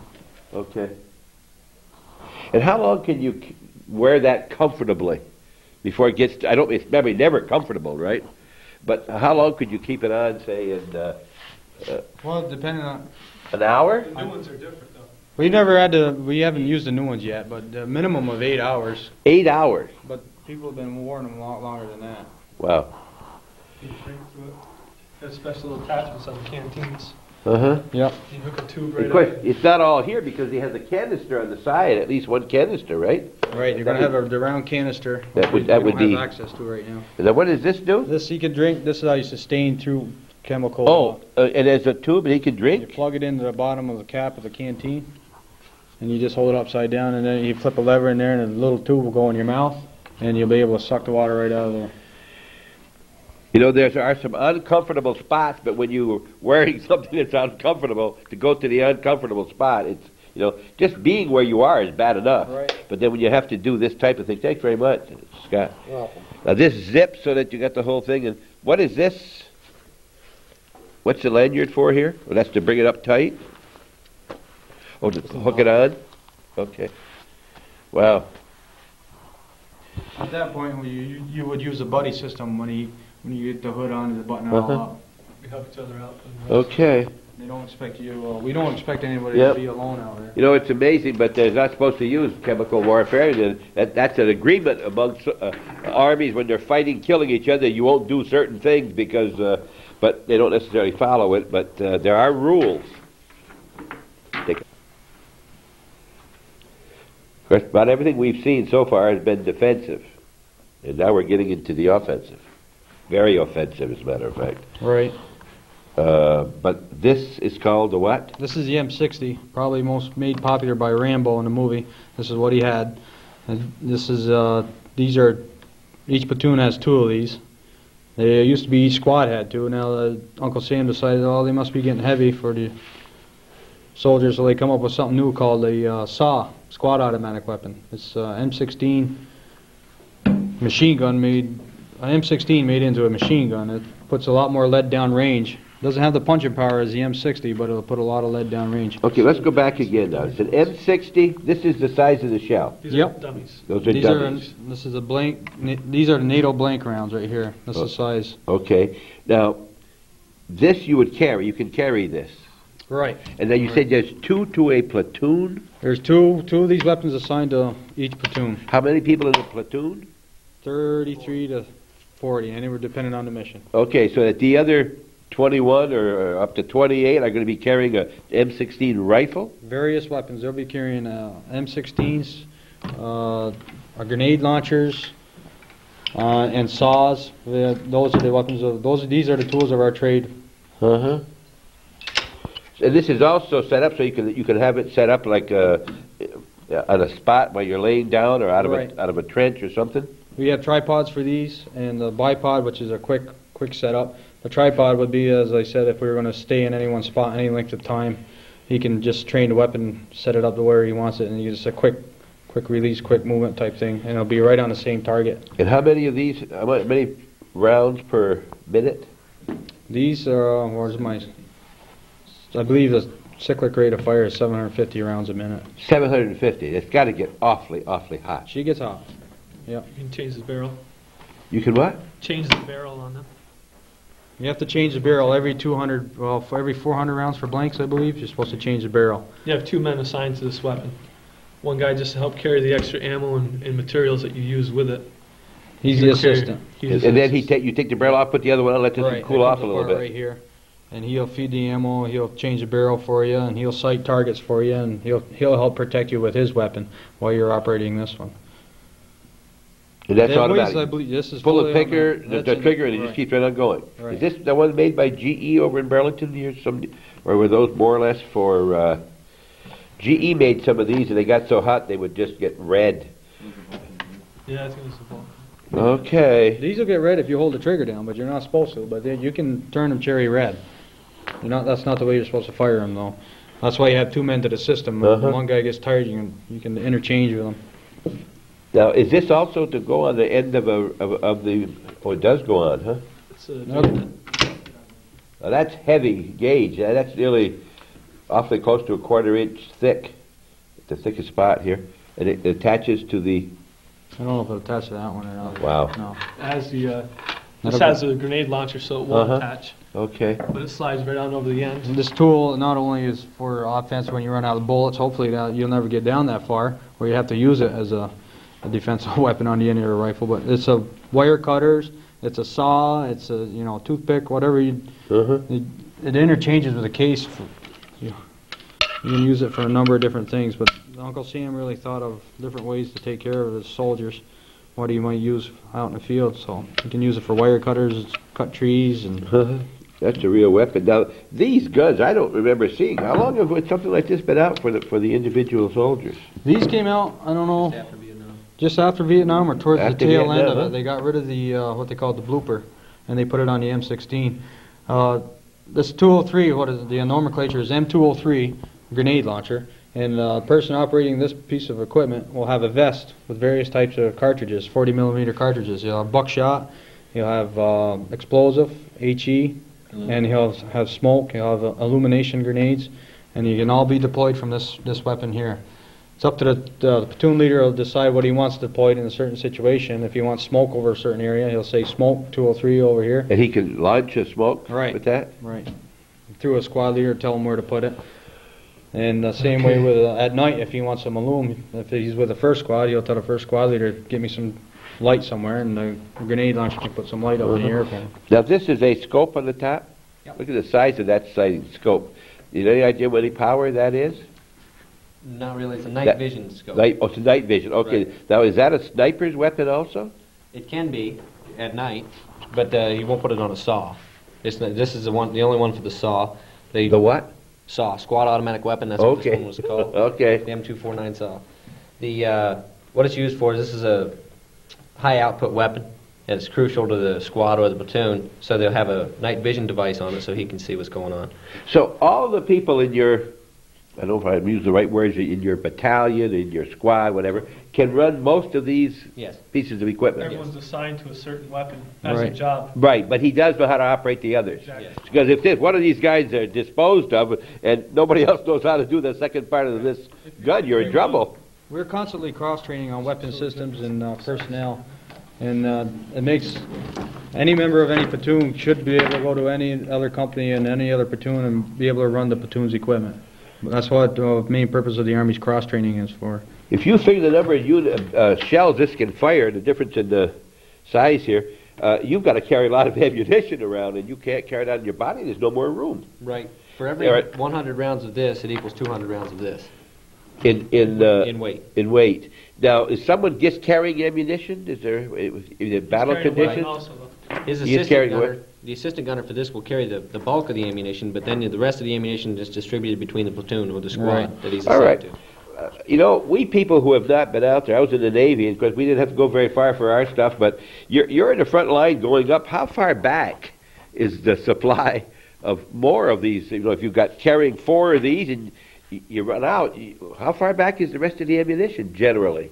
Well, depending on the type of mission, it's the new Army doctrine now is you're not supposed to outrun your supply. Obviously, I don't know how much I can say about it. Okay, so but what you're not saying too- is that you're never too far away from it. All right.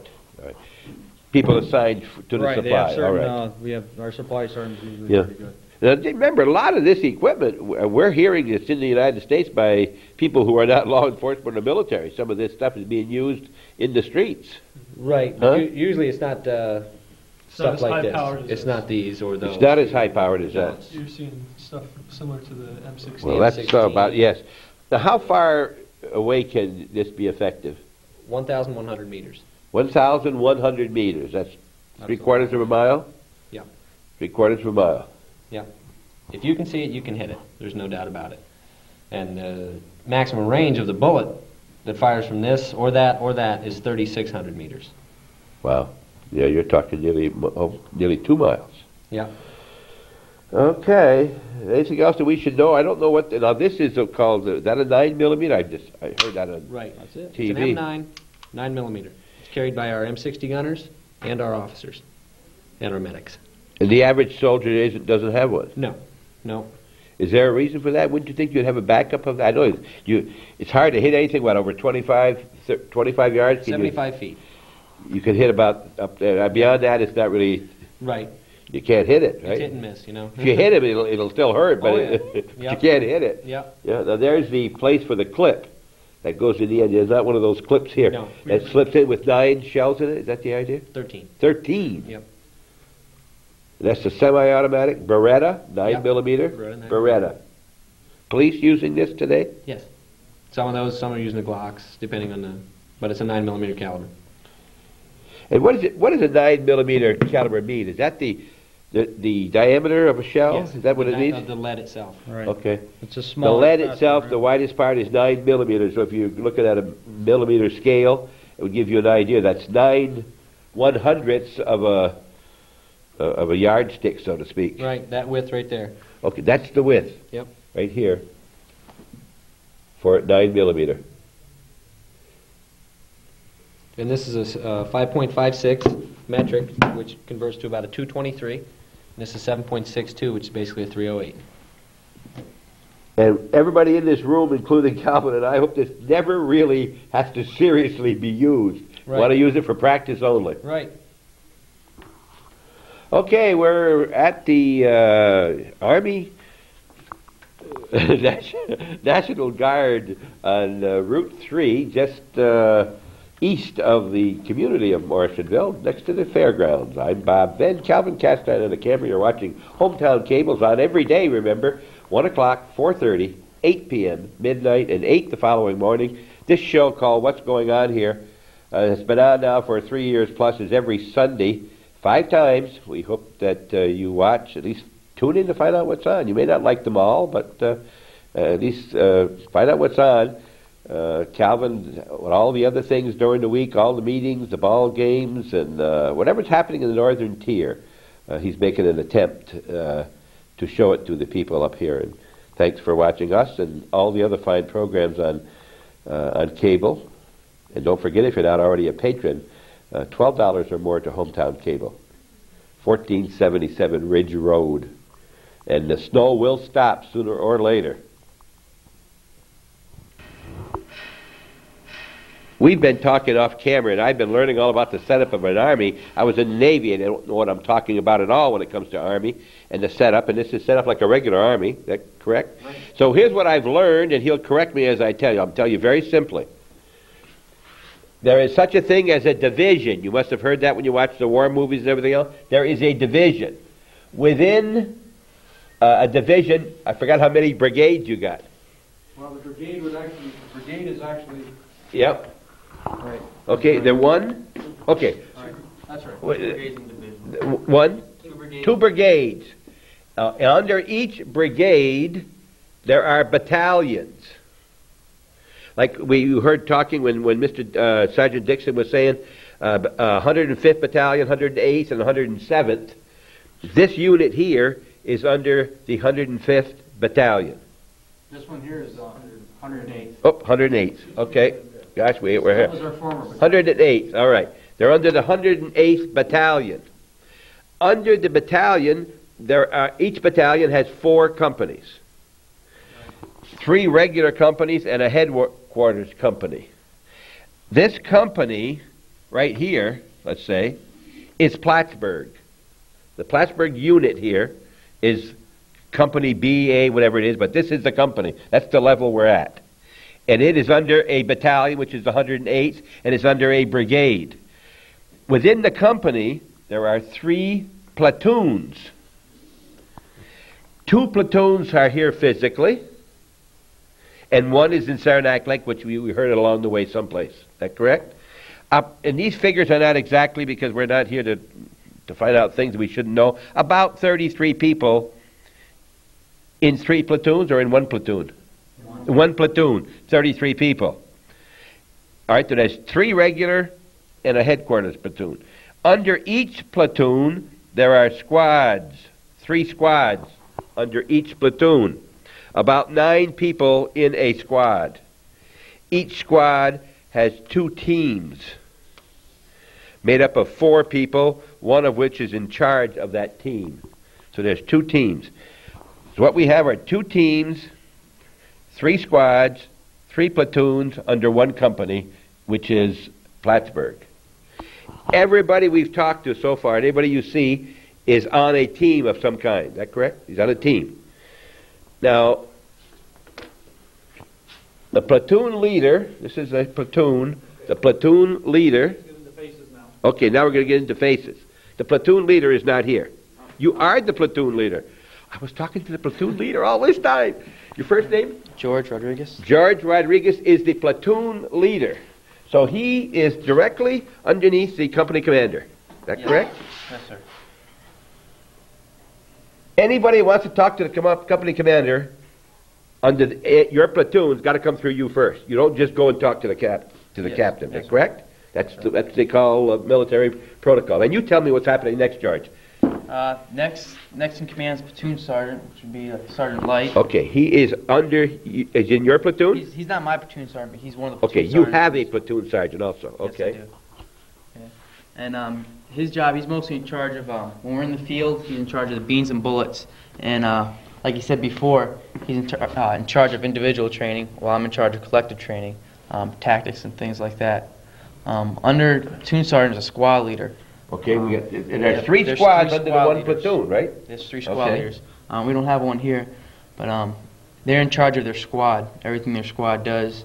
I tell the squad leaders what to do, and the squad leaders tell their people what to do. And the squad leaders have 2 team leaders. We have Sergeant Harris, he's a team leader in first squad. All right, squad, and who's the other? Sergeant Gagno, he's a team Gagno, leader. these 2, are they under in your platoon? Both these guys are my Okay, they are in charge of these 2 teams down here, right? Or squads? teams. They're both Teams. Under both, they're team leaders, and they got 3 other people that you're in charge of. That's fair enough? Yeah. All right. So that under you, as a platoon leader, are 9 times 3 or 27, plus 4. Is that correct? And yeah, this is all figured together. Oh, they're all okay. So I have 3 platoons of 9 men, plus I have a headquarters detachment. I have 2 M60 teams, Okay. which is 4 people there, and a RTO, which Okay. is a radio telephone operator. How do you get to be a PL? How do you get to be there so quick? You're the youngest guy here. Go to college. You go to college? Yeah. You got to go to college. I told you, Sergeant Dixon said in there, you got to go to college. You got to go to college. I went through ROTC and I got commissioned through that. Okay. And now, We got a team member, we gotta get. Yeah. we got another. Here's what the guy that's low on the totem pole right here. You're on a team, right?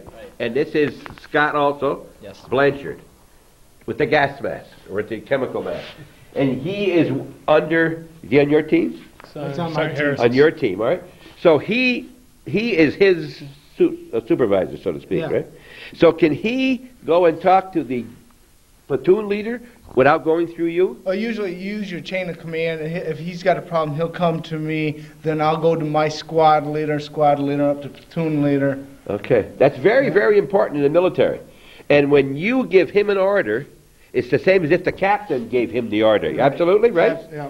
And your order to him is the same as if he got it from the captain or way up to the division, correct? What you say he's got to do, or it's insubordination. No question. Exactly. Okay. Do you salute in this in your National Guard?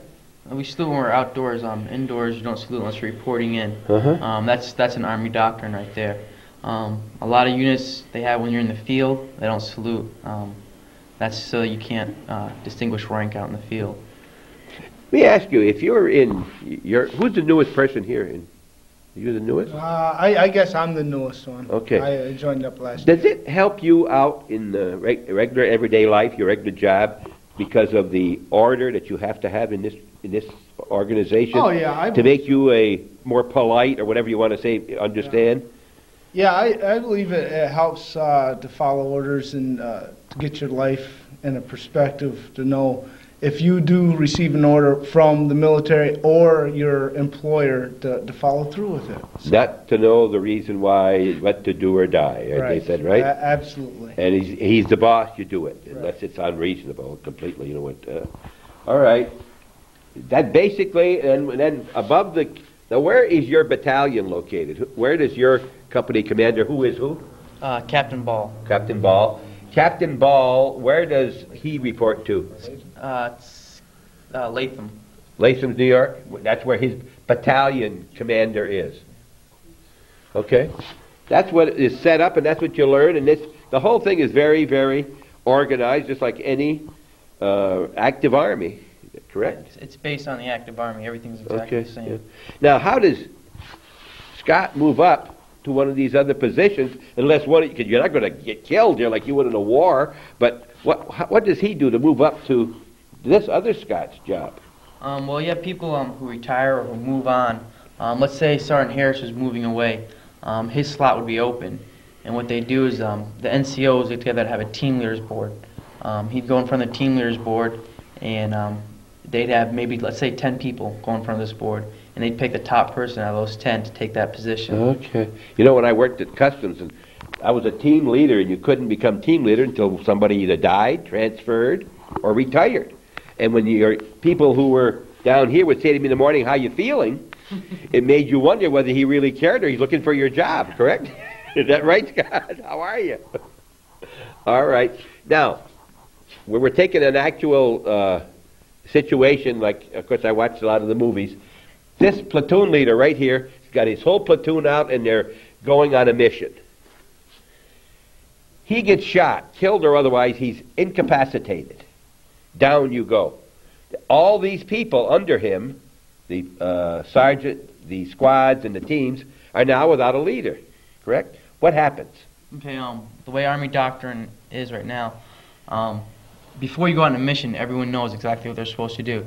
So if I get killed, usually I'm traveling with an RTO. Let's say you're injured. Yeah, or injured All right, or something. He'd contact the platoon sergeant or a squad leader, whoever we could find, and they'd immediately take charge of the platoon until the chain of command get established again. But the platoon sergeant would be next Okay, that in would be line. like, this man right here would then be in charge of the platoon. Exactly. And heaven forbid something happens to him. You said it's the squad leader. Squad leader. We don't have one here, do we? No. Squad No. leader of the first squad Yep. would be then in charge of the rest of the people. If he gets killed, second squad leader would take his Okay. place, and third squad leader, so on like that. And within the squad, the team leaders would move up to fill a squad leader's position. Okay. Or alpha team leader would fill the squad leader position, and a person from his team would fill Okay. his position. Not that you have to know all this, but I think if next time you watch a war movie or something and you hear them talk about platoons and squads and companies and battalions, you will have some idea where you are in the overall picture. Just a little graph, so to speak. All right. Anything else we should cover on this? Where are you from, George, originally? I'm from around here. Right here? Right here? And how long you been with the reserve? National Approximately Guard, rather. 4 or the 5 Guard. years. 4 or 5 years? Yeah. Where'd you go to college? In Marion, Alabama. Okay. How'd you pick that college? Actually, it was through this unit. Through here? You went through here? Yes, there was he was our old training NCO, and he put me in contact with the school, and that's when I went to the They school. helped pay some of your college, did they? They paid some of it. They Yeah. did. Good, Yeah. huh? And, Scott, where are you from? I'm originally from Michigan. Michigan. Yes. I was in the Air Force for 9 years. I got out and joined up. One of the individuals from this unit got me into it, and here I am. Uh-huh. So you, I shouldn't say you enjoying, but I would think the biggest draw is that $290 a month or whatever. The money's nice, but I enjoy getting together with the people, the military camaraderie that we have. You know, I enjoy it. You know, I've always liked the military life. Good. Okay. You know, it'd be nice if you had some of those female, but they tell me there aren't too many in here yet, no. but there's That's always a- a chance, huh? That's all right. Scott, I don't know if I asked you where you're from. Originally from downstate. Downstate? Yep, heart of the Adirondacks. And how long have you been in the A little over company? a year. Huh? A little over a year. Uh-huh. Year this January. Okay. You look at, what are you looking forward to here? Excitement. Excitement. All right, excitement. Huh? You find it exciting too, yes? We're going to ask somebody here, who's going to tell me what a typical, we'll take a short break, and we're going to come back and get a typical day, typical weekend when you come in for that 1 week a month. Let's take a good month, May or something, where the ground is nice and you can do something. We're going to find out what's going to happen next month, probably, when they come for their 2 weeks. Please stay with us. Watching Hometown Cable, we're at the Army National Guard in Morrisonville, New York. I had my very sketchy outline on the map over there, and we were asking about how they know what's going to happen each month, and do they have to plan ahead? And George tells me this is the plan for the whole year. That's correct. Right? And just to show you, these are headquarters, requirements, training area, unit training, etc. We're going over to May. The next weekend will be May the 6th to the 8th. Now that's more than 2 days. That's 3 days. What's going to happen a typical weekend in May? We'd have a formation on 6th May, which is a Friday night. We'd have that around 7:30. Everybody has to be here at night. Okay. Yeah, everyone shows up. What they're gonna do then is they're gonna have an APFT makeup. The APFT is an annual Army physical fitness test. People who didn't pass it this month, they're gonna take it again. After that, the squad leaders will do their pre-combat checks, which means they'll go through their squad members' rucks, make sure they're bringing everything they need, and this platoon leader will give out the operation order, and they'll get ready to move out. All right, wait, can I get back just a minute? You come here in your regular clothes. We come here in BDUs, ready for formation. And that's your change. What's here, you can change BTU? here. All right, but do you change here in your locker room, or do you change? You can. Okay, but when you go to that meeting at 7:30, you're dressed like you are now. You're ready to go. Right. First All right. formation. Okay, and so then you have your squad meetings, and then what happens? After that, what we're gonna do is we're gonna move out to 40th and Allen, Vermont. You're going to get in your trucks, your units. No, we take buses. For Okay. something like that, we take buses. Where do you get the bus? We either state gets them for us. State brings the Drive bus? our Well, they put in a bid for either commercial bus or we drive a military bus, Okay. whatever we can get our hands on, basically. to You get- put all that gear on, all those backpacks and those, everything goes up with you. Right. You don't wear them in the bus, but you put them in the storage underneath. Right, if it's a commercial bus, under the bus, underneath the Okay. luggage area, and if we're going by military bus, we throw it on a truck, everything on a truck, and just go over in a Deuce and a convoy. half for Okay, it says, you'll notice over here, it says training area. They're going to the Green Mountain National Forest in Vermont, correct? Correct. All right. You'll get there that night? You're going to sleep outdoors? Yes. Most of our drills, when we're out in the field, we sleep outside. You have a tent? Pup tents, pup tents depending on the weather, it's, Uh-huh. right out in the opening, like last month, 2 months ago, when it was really cold, we had guys sleeping right out in their sleeping bags with no cover over them, just snowing on them and sleeping. Yeah. Okay, now, because it's 7:30 when you get here and do it, you're not going to eat that night formally. No. We'd eat Okay. that morning. Okay, Saturday morning? Yeah, probably six in the morning. You get up We'd at have what a- time? We'd have a stand to, which is a half hour before daylight. Okay. And probably a half hour before then, everyone would wake up, pack their rucks. And we'd be in an assembly area or patrol base perimeter, which is like a perimeter. And at that time, stand to, everyone would be facing out and looking for an enemy attack. That's the most likely time for the enemy to attack. After stand to, they do personal hygiene, they eat chow. You say the most likely time that an enemy attack would be in the morning? Early in the morning, right when the before first sunlight. hour before sunlight, or An hour after sunset. Okay. The reason being is because at that certain time of day, the sky, the light from the sky and then the ground, they sort of blend together. You can't see as And far. you can't see as far or pick out certain Okay. things. It's also when your troops are more tired and more lax. And also not quite so alert at that Right, hour. exactly. Absolutely. Exactly. Okay. Then what will you do there for training that day? Okay, what we're doing here is we're gonna we have some people who have to qualify with M16s, M60s, the SAS, squad automatic weapons, and we have approximately 25, 30 people who have to do that, and the rest of them they're gonna do I think it's a mountaineering phase 1, which is not a knot corral, and we're gonna do land nav, and then towards the evening we're gonna have squad battle drills.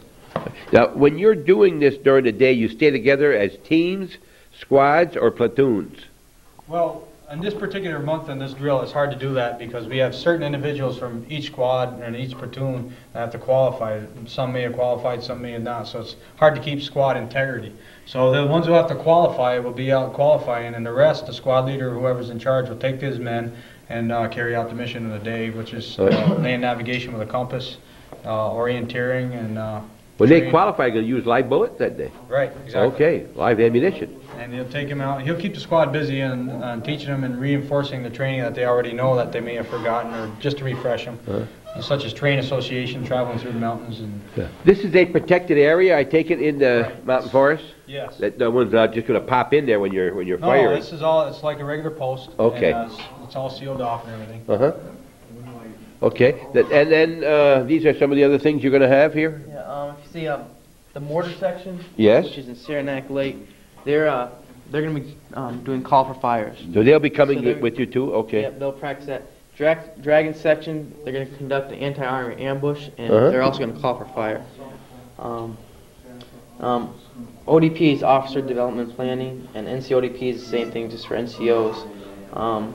These are just classes that they have to. We These have will to be conducted back when we come back out of the Now, field. when you eat on Saturday, will you be eating some of your packaged foods, or will that be a kitchen there? I don't know what the schedule is, but normally I think one meal, at least one meal, is going to be packaged with the MRE, and the other will be a hot one.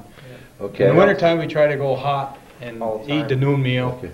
with the package, the MRE at noon, because we can heat it up ourselves with squad stoves. And Okay, it comes at 7 o'clock at night, starts getting dark, you're not ready to go to sleep. What happens until then? Are you still doing training? This drill, we're not going to really do too much this drill. They have battle drills and things set for the night. But on a normal drill, when we're out in the field, we'd have missions.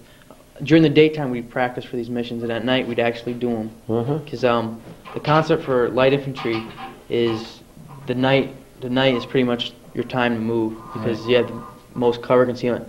If you saw our night vision goggles, Yes, right. we have scopes for the weapons. So you'd be practicing those at night? Well, we'd be actually doing them at night, Oh. and practicing during the day. Okay, So at nighttime when we went out, we'd be proficient. okay.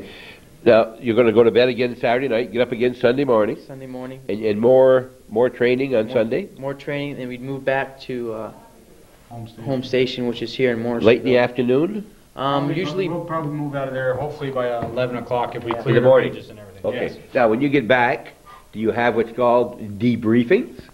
We have what's called, they're the same thing, except we call them after-action reviews, AARs. Okay. Company commander will get the whole company together. Oh, the whole company, so that's all 78 men? That's his option. He can do that if Okay. he wants, or he can have the platoon leaders do it. They kind of evaluate what they did? Exactly, and what they liked, what they didn't like, how they can make it better. Because the private on the low end might have a good idea that nobody thought of, and if we instituted that, everybody has something to say when it comes to And training. that's when he gets a chance to pick on the squad, the platoon leaders like George, right? You say, That's his time. that's his time right there. exactly. All right, I don't mean, we're not making fun of this. I'm just, we're just very happy here to be here with the, I always want to say Reserve National Guard, and let you know that they don't just come and play soldier on weekends. They're training. It's already. Now, is there any time during the year you train for the state functions that you might be called to do? That rotates within the brigade. Each battalion will have a turn to do it. It's once every 3 years usually. I don't know if we catch it this year or We not. catch but it September. So Last this year we do have the street force duties to us, so we'll be practicing that in December. Techniques of different formations for the riot control and Flood. I'd be there. If you had flooding and they Yep. needed some help, they could call out. It's an organized group, right, to get something done. that's available to them if they can contact the governor and he gives the okay. If it were needed, hope we never need it. But we are available to them. What about snow shoveling? Are you ready for snow shoveling? We've done that before. Well, you yes. could do it today if it keeps coming. We might have to. Mountain rescue teams also. Yeah, Yes. we have we've had some individuals, our first sergeant and other individuals have gone out and searched for lost hikers. You have. All Right, right. we have, that's a volunteer thing, That's a and we use volunteer. their Yeah. expertise and with a compasses and land navigation and training association. We volunteer our time for that. Okay, now along with the rangers. if Calvin's car is stuck out there, we get some people here, go out there and do some pushing and stuff like that? Sure thing. Huh? We can Russell. We got the platoon leader right here. Yeah. We got the sergeant.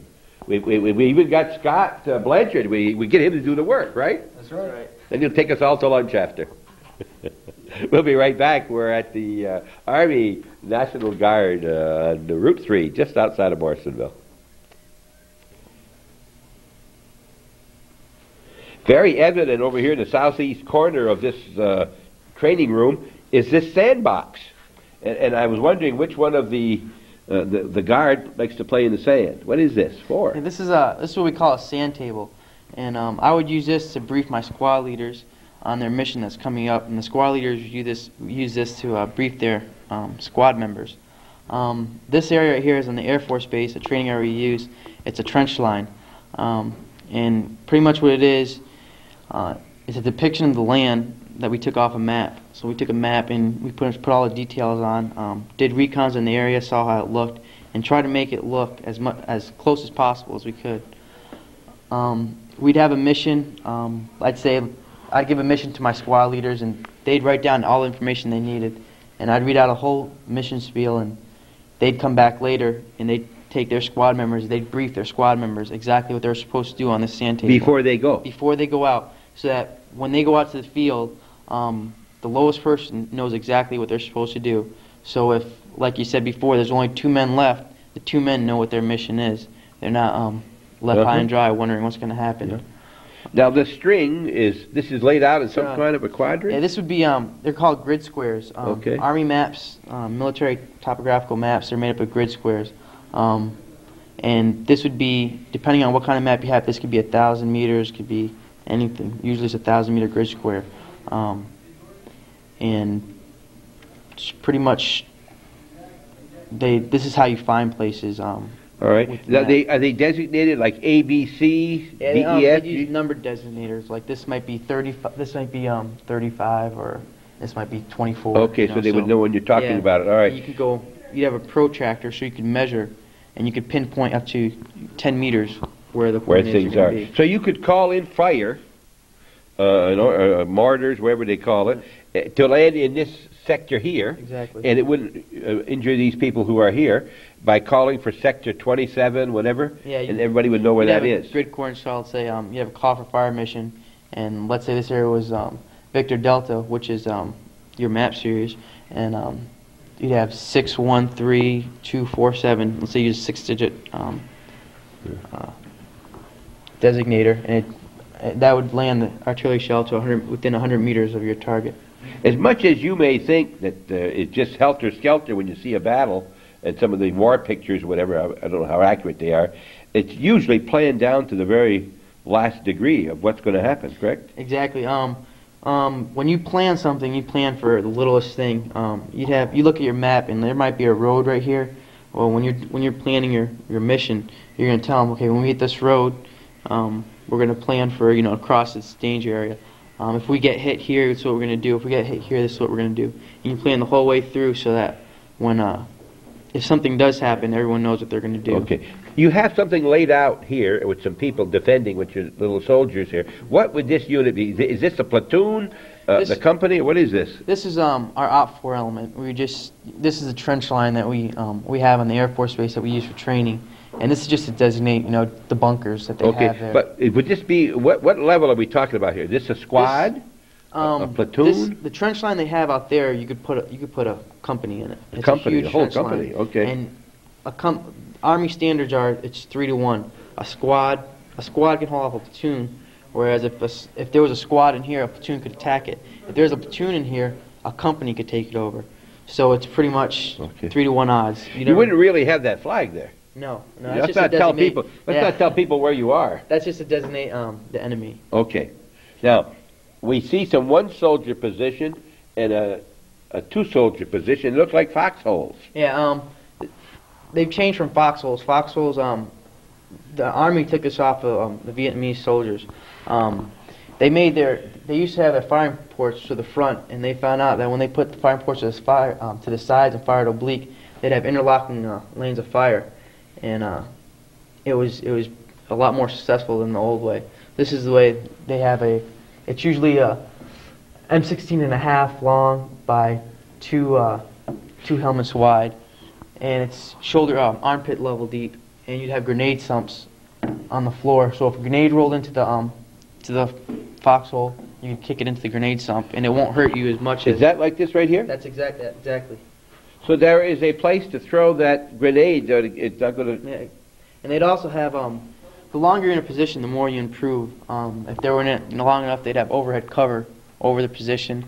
Which is about 18 like you inches. have here? Yeah. Like you show some probably can't pictures see here. it on the camera. Okay. But it's approximately 18 inches thick. And it could, Armpit depth, in other words. Yep. Now, obviously, they don't come already made. You have to dig these, correct? Exactly. Sometimes you can get engineer support, where engineers will come in, but usually the individual positions you have to dig yourself. They'll dig like your mortar pits. Yeah. Now, these are mostly for defensive positions, more than Yes. anything else. You can't, Yes. very well, when you're moving out, you can't be digging these. No. Okay. When you're moving out and you stop, you usually find a hasty fighting position, which would be like a shallow depression, maybe 6 to 12 inches deep, with a small berm in front. The plans were coming here was then, like he says, they have a place out on the air base field where they go out and do your training. A plan was to go out there and have an actual training, see some firing, and the 8 inches of snow we've got this morning, of course, kind of kill that off, Jim? And you either will take some video yourself of that for us to add in, or something you already have, or we'll come down again, one of the three. We haven't seen much of the building. There's a lot of rooms in the building. Now, if you're outside training, what do you use all these rooms for in this pretty large building? Okay, this room right here is pretty much our briefing room. We come in here, this is where we have our meetings during the month. We have usually 2 meetings a month, Tuesday nights. And we come in here and everyone talks about what they're going to do. And you see the board in the far corner. Yes, it's a plan for August. We plan 2 or 3 months in advance so that we know what's going to happen. Now, who's in at those meetings?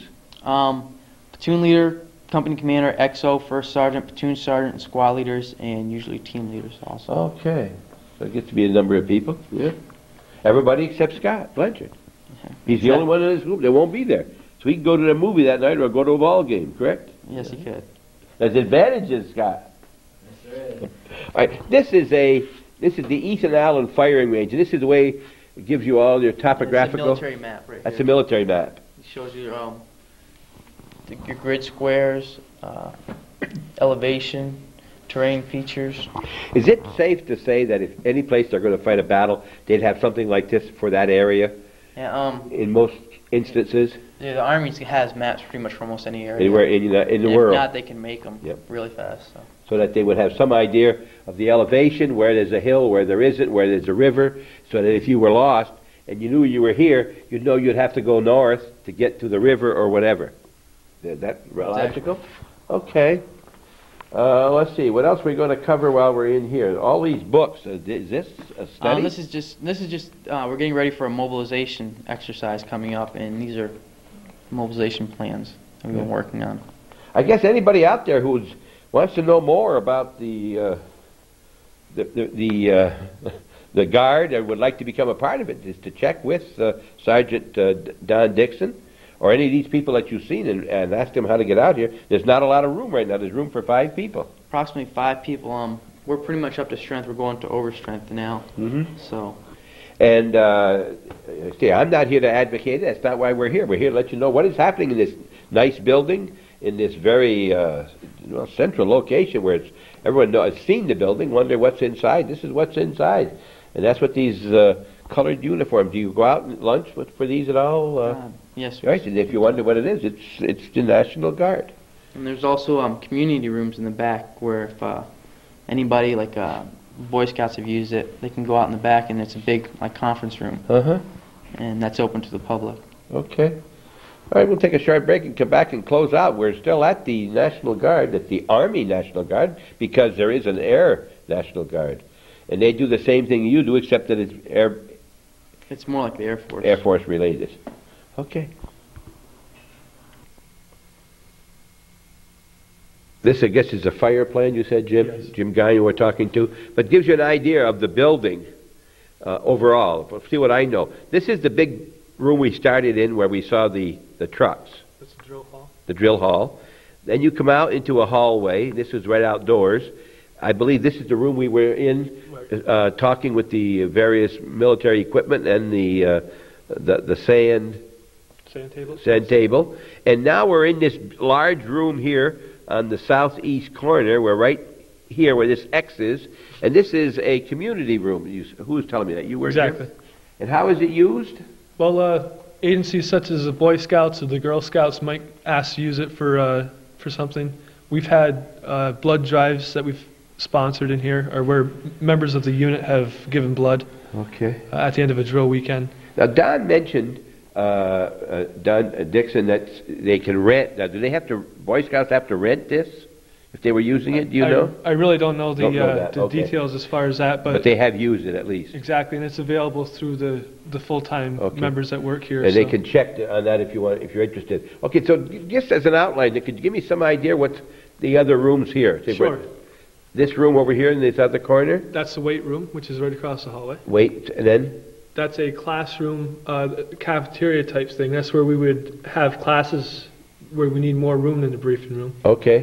We'll wander out to you. Okay, we'll wander around. This is where the driveway and the highway is here, huh? Mhm. Highway is, Route 3 runs over up and down on this side. Exactly. We'll just wander through and get you an idea of where we are. Okay, we're in the weight room. Right. And I don't mean W-A-I-T either. It's not that kind of weight. This is where you help to perspire a little bit, work up a sweat, huh? Exactly, and it's available to people just generally to get in shape, or if they want to come down in the evenings when it's available. So the people who are a member of the Guard can come here on other days like this and use the weight room and so forth? And we're also entitled to use the Air Force Base facilities. That was mentioned somewhere along there. You can use their facilities. Exactly, we use the commissary, the post exchange, or the base exchange, weight rooms, the theater. Uh-huh. A lot of the services that are available to the Air Force are also available to us. That's a